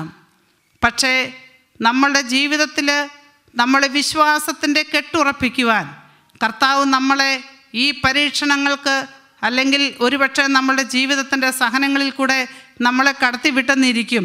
അതാണ് പ്രഭാഷകൻ 4:17-18 പറയുന്നത്, ആദ്യം അവനെ ക്ലിഷ്ടമാർഗങ്ങളിൽ കൂടെ ഞാൻ നയിക്കും, അങ്ങനെ അവനിൽ ഭയവും ഭീരുത്വവും ജനിപ്പിക്കും. അവനിൽ വിശ്വാസം ഉറയ്ക്കുന്നത് വരെ തൻ്റെ ശിക്ഷണത്താൽ ഞാൻ അവനെ പീഡിപ്പിക്കും. തൻ്റെ ശാസനകൾ വഴി ഞാൻ അവനെ പരീക്ഷിക്കുകയും ചെയ്യും. അതിനുശേഷം നേർവഴി കാട്ടി ഞാൻ അവനെ നയിക്കുകയും തൻ്റെ രഹസ്യങ്ങൾ അവന് വെളിപ്പെടുത്തി കൊടുക്കുകയും ചെയ്യും. നമ്മുടെ എല്ലാവരുടെയും ജീവിതത്തിൽ നമുക്ക് ലഭിച്ച ഒരു വിശ്വാസമുണ്ട്. മാതാപിതാക്കന്മാരിൽ നിന്നും നമുക്ക് കൈമാറ്റം ചെയ്ത് കിട്ടിയ ഒരു വിശ്വാസമുണ്ട്. പക്ഷേ നമ്മൾ ഈ സഹനത്തിൽ കൂടെ കടന്നു പോയതിന് ശേഷം നമുക്ക് കിട്ടുന്ന ഒരു വിശ്വാസമുണ്ട്. ആ വിശ്വാസത്തെ മാറ്റിക്കളയുവാൻ അല്പം ബുദ്ധിമുട്ടാണ്. കാരണം പൗലോസ്ലീഹ പറഞ്ഞതുപോലെ, 1 യോഹന്നാനിൽ പറയുന്നത് പോലെ, ഞങ്ങൾ കണ്ടതും കണ്ണുകൊണ്ട് കണ്ടതും കൈകൊണ്ട് സ്പർശിച്ചതും കാതുകൊണ്ട് കേട്ടതുമായ ജീവൻ്റെ വചനം അനുഭവിച്ചറിഞ്ഞ സുവിശേഷമാണ് പ്രസംഗിക്കുന്നത്. അപ്പോൾ അനുഭവിച്ചറിഞ്ഞ ആ വിശ്വാസം അത് നമുക്ക് മാറ്റപ്പെടുക സാധ്യമല്ല.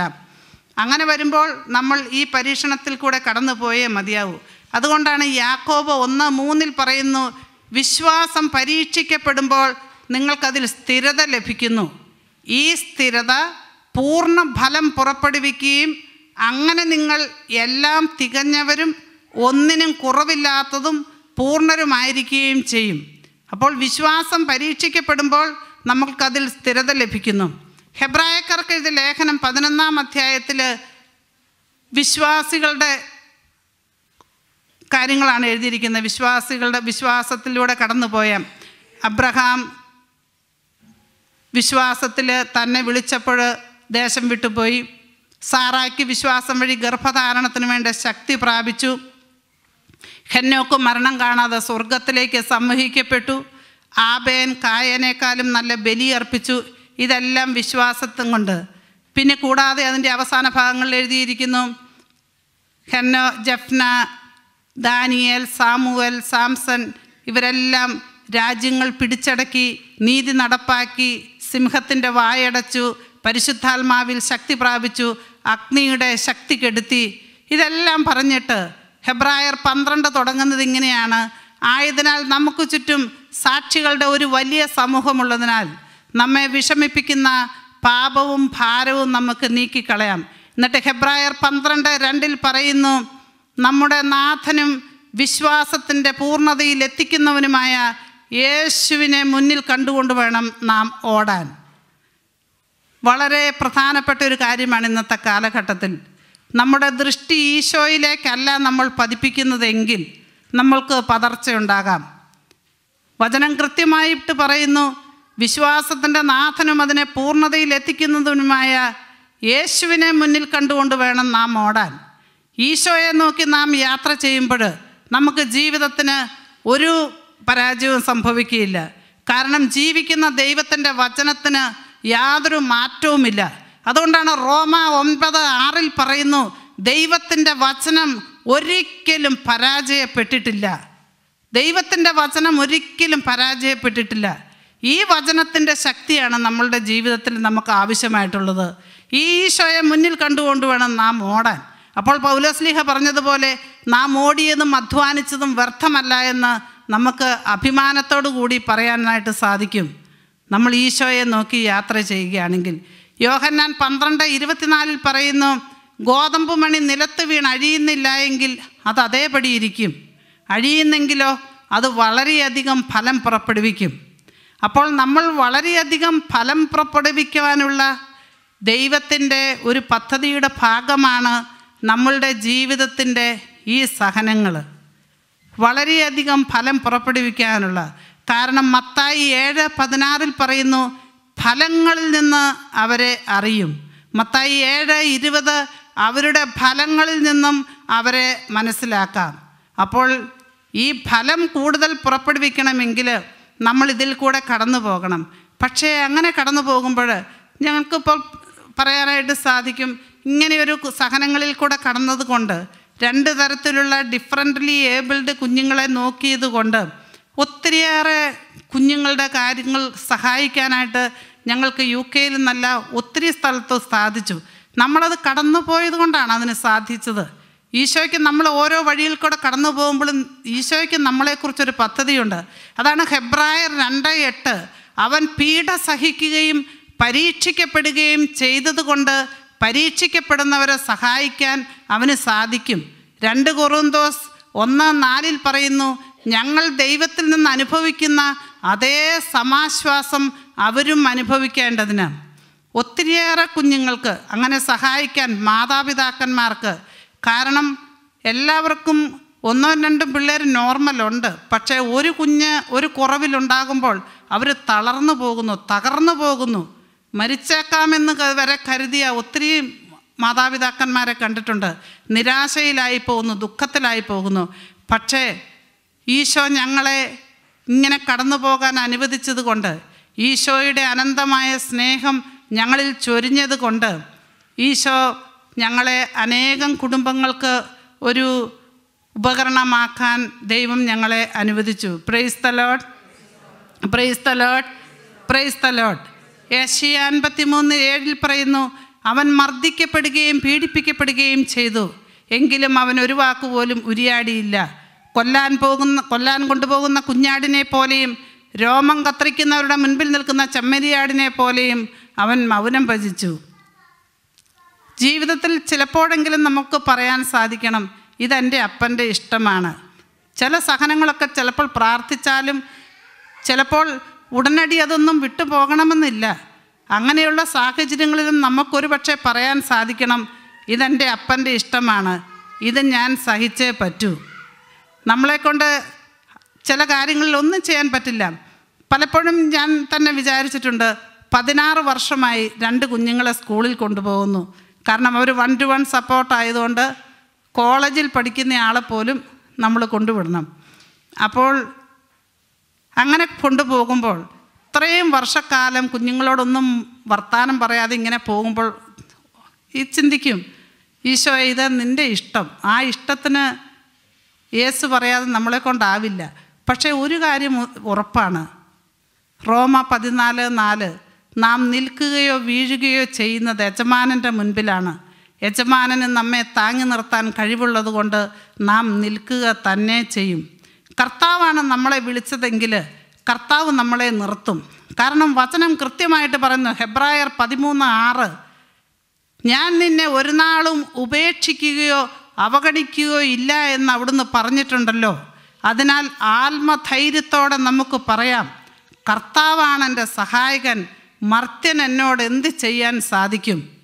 1 പത്രോസ് 5:6 പറയുന്നു, ദൈവത്തിൻ്റെ ശക്തമായ കരത്തിൻ്റെ കീഴെ താഴ്മയോടെ നിൽക്കുവിൻ, അവിടുന്ന് നിങ്ങളെ തക്ക സമയത്ത് ഉയർത്തും. നിങ്ങളുടെ ഉത്കണ്ഠകളെല്ലാം അവിടുത്തെ ഭരമേൽപ്പിക്കുവിൻ, അവിടുന്ന് നിങ്ങളുടെ കാര്യത്തിൽ ശ്രദ്ധാലുവാണ്. മർക്കോസ് 13:13 പറയുന്നു, അവസാനം വരെ സഹിച്ചു നിൽക്കുന്നവൻ രക്ഷപ്പെടും. കർത്താവ് ഇതെപ്പോൾ, എന്ത്, എങ്ങനെ എന്നൊന്നും ജീവിതത്തിലെ ചോദ്യത്തിന് പ്രസക്തിയില്ല. നമ്മൾ കർത്താവിൽ ആശ്രയിക്കുക, അവിടുത്തെ വചനത്തിൽ നമ്മൾ വിശ്വസിക്കുക. അതുകൊണ്ടാണ് പറഞ്ഞത് റോമ 9:6, ദൈവത്തിൻ്റെ വചനം ഒരിക്കലും പരാജയപ്പെട്ടിട്ടില്ല. ദൈവത്തിൻ്റെ വചനം ഒരിക്കലും പരാജയപ്പെട്ടിട്ടില്ല. ജോബ് 42:2 പറയുന്നു, അങ്ങേക്കെല്ലാം സാധ്യമാണെന്നും അങ്ങയുടെ ഉദ്ദേശത്തെ തടയാനാവില്ലെന്നും ഞാൻ അറിയുന്നു. ഈശോയ്ക്ക് ഇതെല്ലാം സാധിക്കും, അത് ഉറപ്പായ കാര്യമാണ്. പൗലോസ് സാവൂളായിരുന്ന സമയത്ത് ദൈവത്തോട് വളരെ തീഷ്ണതയുണ്ടായിരുന്നു.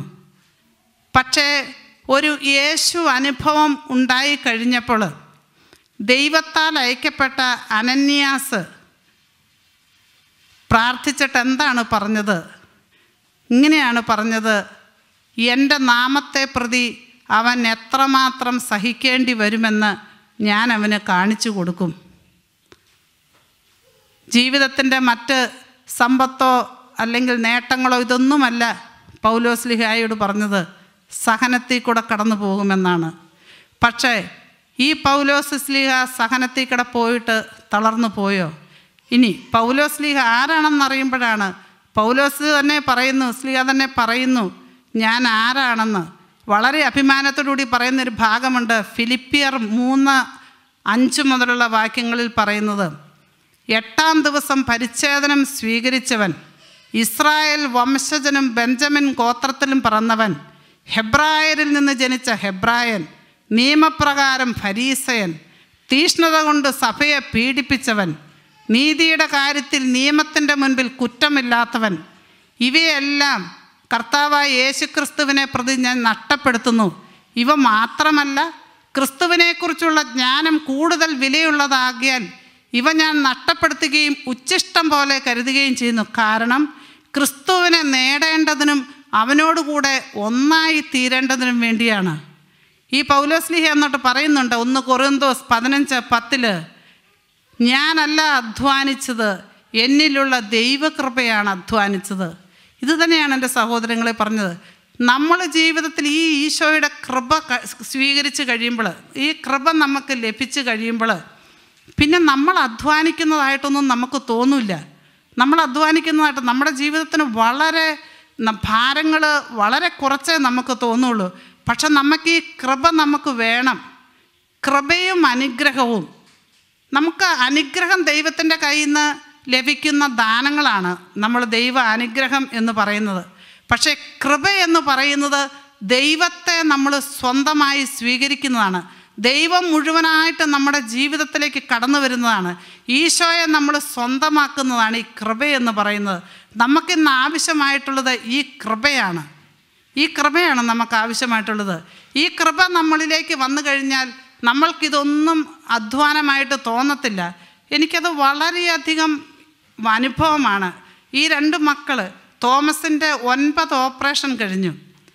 9 ഓപ്പറേഷനിൽ ലണ്ടനിലെ 4 ഹോസ്പിറ്റലിൽ നിന്നാണ് തോമസിന് ഈ ട്രീറ്റ്മെൻറ്റ് കിട്ടുന്നത്.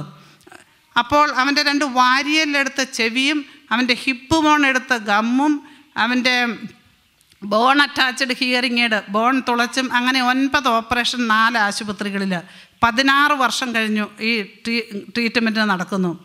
ഇതിലെല്ലാത്തിനും എൻ്റെ ഭർത്താവിന് എപ്പോഴും ഒരു കുഞ്ഞിനെ നോക്കി വീട്ടിലിരിക്കണം. കാരണം അതത്രയും ഹൈപ്പറായിട്ട് ഒന്നിനും സാധിക്കില്ല. അപ്പോൾ ഈ 9 ഓപ്പറേഷനിലെ 7 ഓപ്പറേഷൻ UK വന്ന് നടത്തി.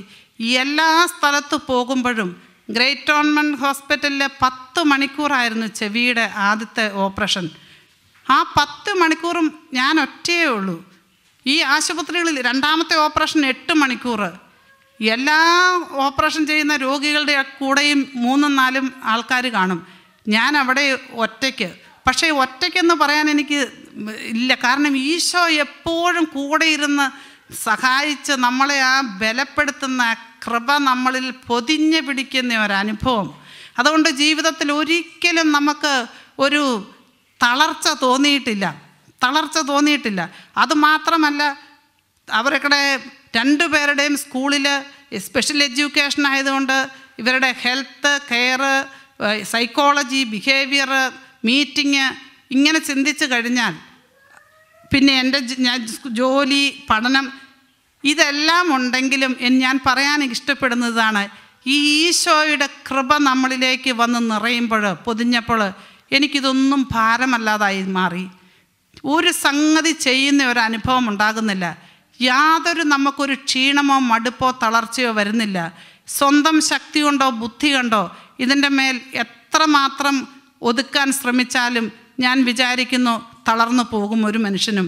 പക്ഷേ ഈശോയുടെ ഈ കൃപ വന്ന് നിറഞ്ഞപ്പോൾ, ഈ കൃപ തന്നെ, അതാണ് വചനം വായിക്കുമ്പോൾ കൂടുതൽ മനസ്സിലാക്കുന്നത്. പൗലോസ്ലീഹ അതാണ് പറഞ്ഞത്, ഞാനല്ല അധ്വാനിച്ചത്, എന്നിലുള്ള ദൈവകൃപയാണ് അധ്വാനിച്ചത്. അപ്പോൾ നമ്മളുടെ ജീവിതത്തിൽ ഈ പരിശുദ്ധാത്മാവിൻ്റെ ശക്തിയുടെ നിറവിന് വേണ്ടിയാണ് നമ്മൾ പ്രാർത്ഥിക്കേണ്ടത്. ഈ പരിശുദ്ധാത്മാവിൻ്റെ ശക്തി നമ്മളുടെ ജീവിതത്തിലേക്ക് വരുമ്പോൾ, നമ്മളുടെ ജീവിതത്തിൽ ഇന്ന് നമ്മൾക്കിതെടുക്കാൻ ഭാരമാണെന്ന് തോന്നുന്ന എല്ലാത്തിൻ്റെ മേലും കർത്താവ് നമുക്കൊരു വിജയം നൽകും. നമ്മൾക്കത് സാധ്യമാകും, നമുക്ക് എളുപ്പത്തിൽ സാധ്യമാകും. അങ്ങനെ തന്നെയാണ് വചനം പറയുന്നത്, നമുക്കത് എളുപ്പത്തിൽ സാധ്യമാകുമെന്ന്. Praise the Lord, praise the Lord, praise the Lord. ചിലപ്പോഴെങ്കിലും നമുക്ക് ഇങ്ങനെയുള്ള സഹനത്തിൽക്കിടെ, കഷ്ടതയിൽക്കിടെയൊക്കെ കടന്നു പോകുമ്പോൾ മനസ്സിനൊരു മടുപ്പ് തോന്നിയേക്കാം. ഇത് തന്നെയാണ് ഇസ്രായേൽ ജനം. അവർ ഈജിപ്തിൽ നിന്ന് പുറപ്പെട്ട ഇസ്രായേൽ ദേശത്തേക്കുള്ള യാത്രയിൽ അവർ മരുഭൂമി അനുഭവത്തിൽക്കിടെ കടന്നു പോയപ്പോൾ അവർക്കും മടുപ്പായി. അവരെന്ത് പറഞ്ഞു? ജനക്കൂട്ടത്തിൽ നിന്ന് ഒരു നേതാവിനെ തിരഞ്ഞെടുത്ത്, സംഖ്യ 14:4 പറയുന്നു, നമുക്ക് തിരിച്ച് ഈജിപ്തിലേക്ക് തന്നെ മടങ്ങിപ്പോകാം. ചിലപ്പോഴെങ്കിലും നമ്മൾക്കും ഇങ്ങനെ തോന്നും, ഇത്രയും പ്രാർത്ഥിച്ചു, ഇത്രയും നടന്നു, ഒന്നും ശരിയാകുന്നില്ല, എന്നാൽ നിർത്തിയേക്കാം, പോയേക്കാം. ഈ മടുപ്പും അനുഭവവും ഒക്കെ ജീവിതത്തിൽ നമുക്കുണ്ടാകാം. നമ്മുടെ ജീവിതത്തിലും ഇത് തന്നെ ഉണ്ടാകാം. പക്ഷേ സംഖ്യ 14:9 പറയുന്നു, മോശയും അഹ്റോനും അവരോട് പറഞ്ഞു, നിങ്ങൾ കർത്താവിനോട് നിങ്ങൾ മറുതലിക്കരുത്. കാരണം കർത്താവ് ഒരു കാര്യം നമ്മളെ ഏൽപ്പിച്ചിട്ടുണ്ടെങ്കിൽ അത് വഹിക്കാൻ വേണ്ടുന്ന എല്ലാ ശക്തിയും കരുത്തും കർത്താവ് നമുക്ക് തന്നുകൊള്ളും. 1 കൊരിന്തോസ് 10:13 പറയുന്നു, നിങ്ങളുടെ ശക്തിക്ക് അതീതമായ ഒരു പ്രലോഭനവും നിങ്ങൾക്ക് അനുവദിക്കുകയില്ല. പ്രലോഭനങ്ങൾ ഉണ്ടാകുമ്പോൾ അവയെ അതിജീവിക്കാൻ വേണ്ട എല്ലാ ശക്തിയും അവിടുന്ന് നിങ്ങൾക്ക് നൽകും. കർത്താവ് നമുക്ക് നൽകും ആ ശക്തി. അതുകൊണ്ടാണ് 1 തിമോത്തി 4:9 പറയുന്നത്, അവിടുത്തെ വചനം വിശ്വാസയോഗ്യവും തികച്ചും സ്വീകാര്യവുമാണ്. 2 തിമോത്തി 2:10 പറയുന്നു, യേശുക്രിസ്തുവിൽ ശാശ്വതവും മഹത്വപൂർണവുമായ രക്ഷ കൈവരിക്കുന്നതിന് നാം എല്ലാം സഹിക്കണം. അപ്പസ്തോല പ്രവർത്തനം 14:22 വിശ്വാസത്തിൽ നിലനിൽക്കണമെന്നും നിരവധി പീഡനങ്ങളിലൂടെ സ്വർഗരാജ്യത്തിൽ പ്രവേശിക്കണമെന്നും ഉദ്ബോധിപ്പിച്ചുകൊണ്ട് അവിടുന്ന് ശിഷ്യന്മാരുടെ മനസ്സിനെ അവൻ ശക്തിപ്പെടുത്തി. Praise the Lord, praise the Lord, praise the Lord. അതുകൊണ്ടാണ് പൗലോസ്ലീഹ പറഞ്ഞത്, 1 കൊരിന്തോസ് 2:2 പറയുന്നു, നമ്മുടെ കർത്താവായ യേശുക്രിസ്തുവിനെ കുറിച്ചല്ലാതെ മറ്റൊന്നിനെക്കുറിച്ചും അറിയേണ്ടതില്ലെന്ന് ഞാൻ ആഗ്രഹിക്കുന്നു. ഈശോയിലൂടെ മാത്രമേ നമുക്കിതെല്ലാം സാധ്യമാകുകയുള്ളൂ. നമ്മൾ മറ്റെന്തിൻ്റെ എല്ലാം പുറകെ പോയാലും, നമ്മൾ മറ്റാരിലെല്ലാം ആശ്രയിക്കാൻ ശ്രമിച്ചാലും നമ്മൾക്ക് അവിടെയൊന്നും പൂർണ്ണമായൊരു വിജയം കിട്ടില്ല. പക്ഷെ നമ്മൾ ഈശോയോട് കൂടി ഇരിക്കുമ്പോൾ ഈശോ നമ്മൾക്ക് ആ വിജയം വാങ്ങിത്തരും. ഹെബ്രായർ 11:27 പറയുന്നു, അദൃശ്യനായവനെ ദർശിച്ചാൽ എന്ന പോലെ മോശ എല്ലാം സഹിച്ചു നിന്നു. അതെന്തിനാണെന്ന് തൊട്ട് മുൻപിലത്തെ വചനത്തിൽ പറയുന്നുണ്ട്. ക്രിസ്തുവിനെ പ്രതി സഹിക്കുന്ന നിന്ദനങ്ങൾ ഈജിപ്തിലെ നിധികളേക്കാൾ വിലയേറിയതായി അവൻ കരുതി. കാരണം തനിക്ക് ലഭിക്കാനിരിക്കുന്ന പ്രതിഫലത്തിലാണ് അവൻ ദൃഷ്ടി ഉറപ്പിച്ചത്. തനിക്ക് ലഭിക്കാനിരിക്കുന്ന പ്രതിഫലത്തിലാണ് അവൻ ദൃഷ്ടി ഉറപ്പിച്ചത്. Praise the Lord, praise the Lord, praise the Lord. ചിലപ്പോഴെങ്കിലും നമുക്ക് ജീവിതത്തിൽ ഈ സഹനത്തികൾ കടന്നു പോകുമ്പോൾ നമ്മൾ അതീവമായിട്ട് ദുഃഖത്തിൽ, നിരാശയിൽ ഒക്കെ നമ്മൾ വീണു പോകുന്നു. ദൈവത്തിൽ നിന്ന് തന്നെ നമുക്ക് പിന്മാറാനുള്ള ഒരു ചിന്ത പോലും നമ്മൾക്ക് ഉണ്ടാകാറുണ്ട്. അതിന് ബൈബിളിൽ തന്നെ കാണുന്നു. പിശാച് ദൈവത്തോട് ചോദിച്ചൊരു കാര്യമാണ്, നിന്നിൽ നിന്ന് എന്തെങ്കിലും കാര്യസാധ്യത്തിനല്ലാതെ ആരെങ്കിലും നിന്നെ സ്നേഹിക്കുമോ? അല്ലെങ്കിൽ എന്തെങ്കിലും നേട്ടം കിട്ടുമെന്നും കൂടാതെ നിൻ്റെ കൂടെ ആരെങ്കിലും കൂടുമോ? ഇതിന് ഉത്തരമായിട്ടാണ് ബൈബിളിലെ ജോബിൻ്റെ കാര്യം പറയുന്നത്. ബൈബിളിലെ ജോബ് സഹനദാസൻ. ജോബിൻ്റെ സഹനത്തെക്കുറിച്ച് നമുക്കെല്ലാവർക്കും അറിയാവുന്നതാണ്.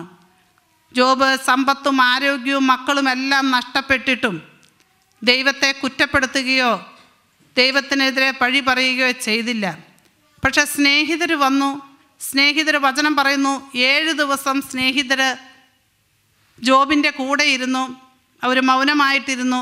പക്ഷേ 7-ാം ദിവസം വാ തുറന്നപ്പോൾ അവർ ജോബിനെ കുറ്റപ്പെടുത്തിയാണ് സംസാരിച്ചത്. നമ്മളുടെയൊക്കെ ജീവിതത്തിൽ ഇത്തരം അനുഭവങ്ങളും നമുക്കുണ്ടാകാം. ചില തരത്തിലല്ലെങ്കിൽ മറ്റൊരു തരത്തിൽ നമ്മൾക്ക് കുറ്റപ്പെടുത്തലുകൾ ഉണ്ടാകാം. മറ്റുള്ളവർ നമ്മളെ വിധിച്ചെന്നിരിക്കും, കുറ്റപ്പെടുത്തിയെന്നിരിക്കും, പഴി പറഞ്ഞെന്നിരിക്കും, നിൻ്റെ കയ്യിലിരിപ്പ് കൊണ്ടാണെന്ന് പറഞ്ഞെന്നിരിക്കും. പക്ഷെ ഇതൊക്കെയാണെങ്കിലും അപ്പോഴും നമുക്ക് പറയാൻ സാധിക്കണം, ജോബ് പറഞ്ഞതുപോലെ.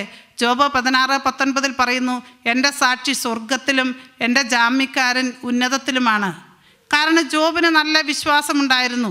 ജോബ് 23:10, അവിടുന്ന് എന്നെ പരീക്ഷിച്ച് കഴിയുമ്പോൾ ഞാൻ സ്വർണത്തെ പോലെ തിളങ്ങും.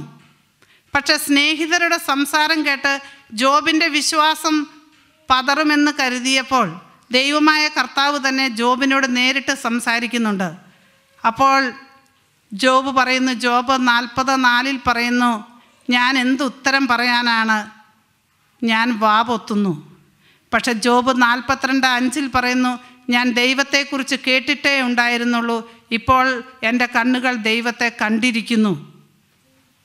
ഇപ്പോൾ സഹനത്തിന് ശേഷം ജോബ് ദൈവത്തെ കണ്ടു കഴിഞ്ഞപ്പോൾ ജോബിലുണ്ടായ മാറ്റം എന്താണ്?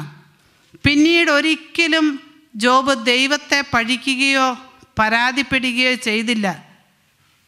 അവൻ പിന്നീട് ഒരിക്കലും ദൈവത്തിനെതിരായി ചിന്തിച്ചില്ല. അതുകൊണ്ട് ദൈവമായ കർത്താവ് അവനെ ജ്ഞാനിയായി കരുതുകയും ചെയ്തു. Praise the Lord, praise the Lord, praise the Lord. സഹനം അതിൽ തന്നെ ഒരു സന്തോഷകരമല്ല. സഹനത്തിലൂടെ പിതാവിനാൽ നടാത്ത എല്ലാ ചെടികളും നമ്മളിൽ നിന്ന് പിഴുതു മാറ്റപ്പെടുന്നു. സഹനം നമ്മളെ ശുദ്ധീകരിക്കുന്നു, ദൈവത്തിങ്കിലേക്ക് കൂടുതലായിട്ട് അടുപ്പിക്കുന്നു. ഹെബ്രായർ 12:6 പറയുന്നു, താൻ സ്നേഹിക്കുന്നവന് അവിടുന്ന് ശിക്ഷണം നൽകുന്നു, മക്കളായി സ്വീകരിക്കുന്നവരെ അവിടുന്ന് പ്രഹരിക്കുകയും ചെയ്യുന്നു. ഹെബ്രായർ 12:11 പറയുന്നു, എല്ലാ ശിക്ഷണവും സന്തോഷപ്രദം എന്നതിനേക്കാൾ വേദനാജനകമായി അല്പകാലത്തേക്ക് തോന്നിയേക്കാം, പക്ഷേ കാലാന്തരത്തിൽ അതിൽ പരിശീലിപ്പിക്കപ്പെട്ടവർക്ക് നീതിയുടെ സമാധാനപൂർവമായ ഫലം പുറപ്പെടുവിക്കും.